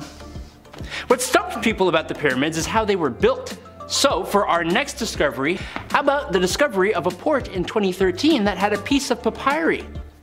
Isn't that so much more exciting than a massive 138-meter tall building? The piece of papyri actually was a sort of manifesto for those massive buildings. It basically said the limestone used in the Great Pyramid was shipped from a quarry at Tura to Giza along the Nile River. It also said that it took 4 days, and it talked a little bit about how long Khufu was in charge of Egypt and the guy who was in charge of building the pyramids. See, it's very exciting. Number 5, can't take it with you. In life, you live and then you pass on. If you believe in the home sense signs your mom hangs up in her kitchen, then there's gonna be a lot of living, laughing, and loving with that. Ancient Egyptians believed in taking things with them to the afterlife. Yeah, pretty much everything was coming with them. Gold, treasure, organs, except the brain, and pretty much just anything you would need for that kind of adventure. Well, animals were no different. Oftentimes when discovering tombs of kings in the main chamber, or sometimes in their own, were statues of cats and dogs, and naturally, mummified kitties and doggies. Now, I love my pets just as much as the next guy, but a discovery in 2019 revealed a tomb with statues, mummies, and even some preserved crocodiles. Ooh, weird. That's a weird pet. Number 4, Tomb KV5. Sometimes you pass things off without giving them the proper time and attention. Like the fact that your middle toe on one of your feet is a little longer than the same one on the other side, and you're like, it's probably fine, but it's actually a mutation that all of your ancestors had, and it's the reason you can walk faster than everyone else. Not that that's happened to me or anything, but the archaeologists of Tomb KV5 know what I'm talking about, sorta. Basically, KV5 was not studied very well, and in 1995 it turns out that it was actually one of the largest tombs ever created in the Valley of the Kings. So far, we have found around 121 chambers and corridors, and we think there will be 150 total. The tomb was used for the sons of Ramses II, who, as we know, had over 100 kids, so the size of the tomb kinda checks out. So far, we've only confirmed 6, but there are likely to be around 20 of his sons down there. Number 3, the Pyramids of Giza. A lot of people include the Great Pyramids of Giza on their list of Egyptian discoveries, but like, how could you miss them? Okay, obviously people can see these bad boys from miles away. It would be kind of hard to lose something like that, as Adam said, but then again, as a man, I take pride in losing my car keys every time I need to use them. But more specifically, it was the discovery of the inner chambers of the pyramids that really kicked off archaeology. The verdict? Well, these pyramids not only hold riches, and riches of historical knowledge, but the engineering involved is out of this world, which, you know, is kind of how some people think they were constructed today. The complexity and craftsmanship, The complexity and craftsmanship still has people scratching their heads. As for me, I believe that with enough careful planning and engineering, mixed in with a whole heap of forced labor, you can just get about anything done. There's still much to be learned about these giants in the desert. Ooh. Number 2. Aten. Even today, we are still making huge discoveries in Egypt. I mean, maybe not specifically today, April 27th, or whenever you watch this, but in this day and age. In 2020, we discovered a 3,000-year-old city buried in the sand, and it's probably the biggest discovery since our #1 spot. The city named Aten, or the Rise of Aten, is the largest city of its kind that we have found and gives us a really good look at life during Egypt's most profitable era. That would be the rule of Amenhotep III. Amenhotep IV is his son, who would drastically change the country's direction. Following his father's death, the fourth changed his name to Akhenaten, abandoned the old Egyptian gods besides the sun god Aten, and moved the royal seat from Thebes to the new city of Akhetaten, which is known as Amarna. He was a weird one, but this city wasn't weird. It was impressive, with an administration area as well as residential districts, production area where mud bricks, amulets, and other goods for buildings and temples were made, along with a bakery. Yeah, I love my croissants covered in sand too. Number 1, King Tut, the man, the myth, the legend. Besides the pyramids, the sand, and the hot sun, nothing is more famous out of Egypt than King Tut. Well, why is this? Is he not just another royal bro who's just big chilling in his tomb? Yeah, sort of, but his tomb is very unique actually. Unfortunately for Egyptians and archaeologists alike, a lot of the tombs have been cleaned out by grave robbers and crooks, some of which are just long gone. The stuff could have been heisted at any point really, we're just not sure. King Tut's tomb, however, was pretty well untouched, and because of this, we got the chance to learn about a king who really didn't do too much. I think his sarcophagus stands out the most, the gold and the blue. It's beautiful, I love it, it's good aesthetic. Number 10. Construction. We can't talk about ancient Egypt and the mysteries still unsolved there if we don't start on how the hell these things were built. And also, it's not just like 3 pyramids. There's 118 of these things. When did they have time to construct all of these? Ropes? Pulley systems? Yeah, I'm not convinced. Ramps? Ramps. Ramps would have been a mile long against the pyramid's height. That's like hundreds of years right there. You ever dug a hole in your backyard? 2 feet. It's like 6 hours right there. And a sore back. Some have theorized a water hydraulic system was used to transport the carved rocks up slopes and tubes with tidal power. Okay, better. But like, how did they line up the rocks so perfectly and so square at the top? 1 inch off and every carpenter knows that's gonna shift everything. Also, the alignment to true north, the odd coincidences with the dimensions resembling the cosmos, they couldn't have known back then, you know? Buckle up, it's only gonna get weirder. Number 9, Chamber of Secrets. In 2017, scientists were able to peek inside the Great Pyramid finally using modern day physics. Particles, actually. What they found revealed numerous hidden secret chambers and rooms that were thought to never exist. The most bizarre discoveries was a massive unknown void nearly 100 feet long that lays just above the pyramid's grand gallery. Khufu, also known as the Great Pyramid, was received the most attention due to its size and age, but it wasn't the only chamber they found. Now, gold, mummies, manuscripts, ancient technology, what lies inside these voids? Also, how the hell did they floor and roof a room that's inaccessible? How do you build that inside such a small chamber already? Muon tomography uses cosmic rays of muons and generates a 3D image through nearly any material. This technology is groundbreaking, literally.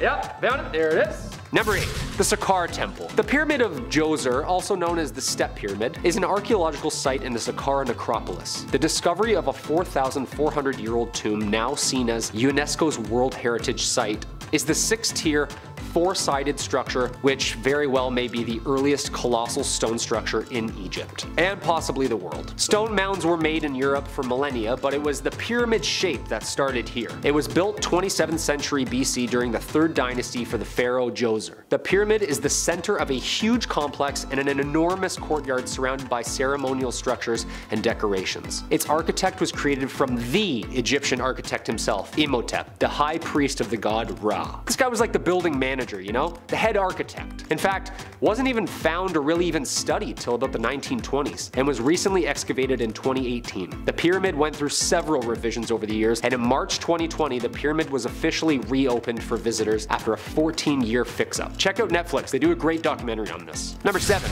Queen Nefertiti, the queen of the 18th dynasty of ancient Egypt, the beloved royal wife of Pharaoh Akhenaten. Nefertiti and her husband were known for a religious revolution in which they worshipped solely the sun disk Aten as their one and only god. Oh!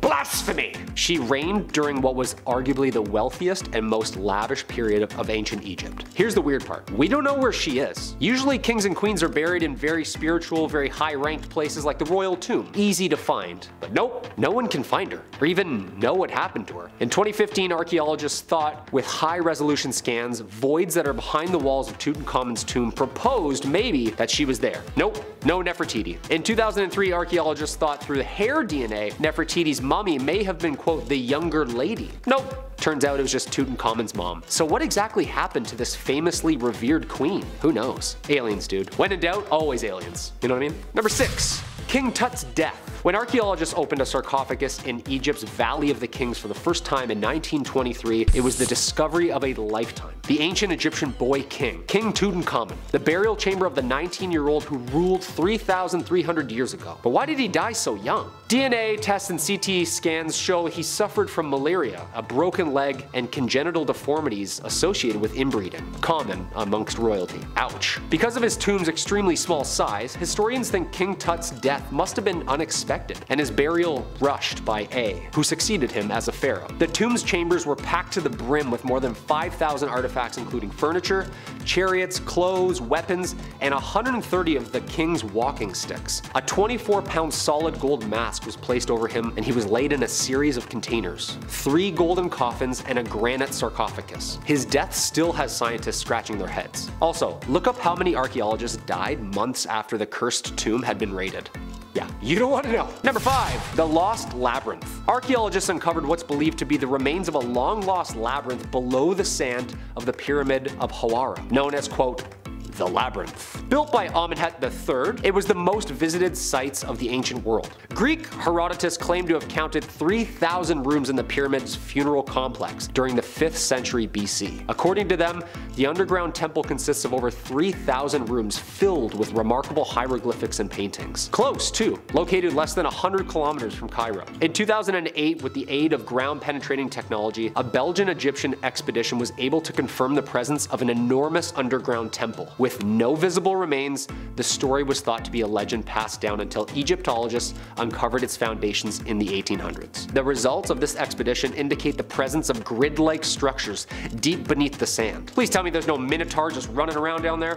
Okay. Number 4. The Mystery Queen. Archaeologists have unearthed a tomb of a previously unknown queen believed to have been the wife of Pharaoh Neferefra, who ruled 4,500 years ago. The tomb was discovered in Abu Sur, an old kingdom necropolis southwest of Cairo, where there are several pyramids dedicated to the pharaohs of the 5th dynasty. The name of his wife had not been known until recently. She was Khenta Khaz, renowned as the mother of 2 Egyptian pharaohs. Khenta Khaz I is a mysterious woman who ruled in the 4th dynasty and has archaeologists puzzled at her burial complex in Giza. Though rough evidence for ancient Egyptian queens, the remains of this female leader were undisturbed for 2 millennia within the necropolis until its excavation in the late 1930s. Hieroglyphic inscriptions concerning her title had been discovered and subsequently became open for interpretation. Her title was initially regarded to be, quote, King of Upper and Lower Egypt and, quote, Mother of King of Upper and Lower Egypt. So who was this mysterious, powerful figure in ancient Egypt? Who was she? Number 3. The Dendrolites. All these tombs and underground chambers, how the hell did they see anything under there? Well,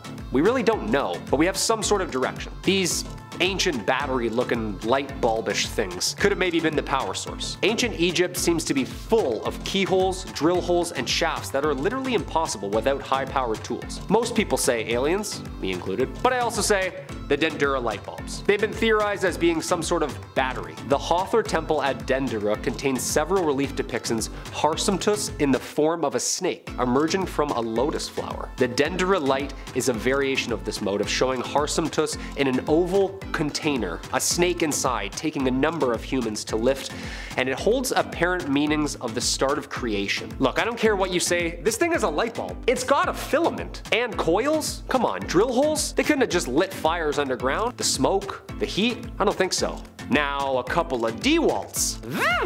Just sanding up the pyramids real nice, you know? Who knows? Who knows? Number 2. The city of Punt. The land of Punt, or the ancient city of Punt, was an ancient kingdom sometime back then. A trading partner of ancient Egypt. It was known for producing and exporting gold, aromatic resins, precious stones, black wood, ivory, you name it. The region is known from ancient Egyptian records of trade expeditions. At time, Punt is referred to as the land of God. No pressure, archaeologists. The exact location of Punt is debated and unknown by historians. Cue Indiana Jones movie. Various locations have been offered: southeast of Egypt, a Red Sea coastal region, Somalia, Ethiopia, Sudan. No one really knows. First deciphered in Egyptian hieroglyphics in 1822, scholars began reading Egyptian texts, and the mystery got mysterier. That's not a word. More questions arose as to where Punt was located and what happened to it. The land of Punt is written by voyagers as being praised for its lavish riches and goodness of land. Okay, so it exists somewhere. This is awesome, isn't it? Wouldn't it suck if we already found everything? We're going on an expedition, boy. Grab your things, let's go. And coming in at the number 1 spot, the Sphinx. Where do I even start? Known as the oldest carved rock like ever, its age is debated literally every day due to the questions it asks scholars. Was it wind erosion? Water erosion? How many times was this thing broken and rebuilt? The Great Sphinx of Giza, the limestone statue of a reclining sphinx, a mythical creature with a head of a human and a body of a lion. Facing directly west to east, it stands on the Giza Plateau on the west bank of the Nile. The face of the Sphinx appears to represent the pharaoh Khafra, although this is heavily debated as wrong gears and looking nothing like him. It's since been restored with tons of layers of limestone blocks. Although still unfixed, its nose was broken off for unknown reasons between the 3rd and 10th century. Maybe some artillery fire over the years, who knows. The Sphinx is the oldest known sculpture in Egypt, and archaeologists suggest that it was created in the Old Kingdom using unknown construction methods. Yeah, definitely that battery thing. From 1817 to 1930, this thing was buried up to its neck and written and drawn about for centuries. I wonder what other secrets lay under her right now. I guess we'll eventually find out someday.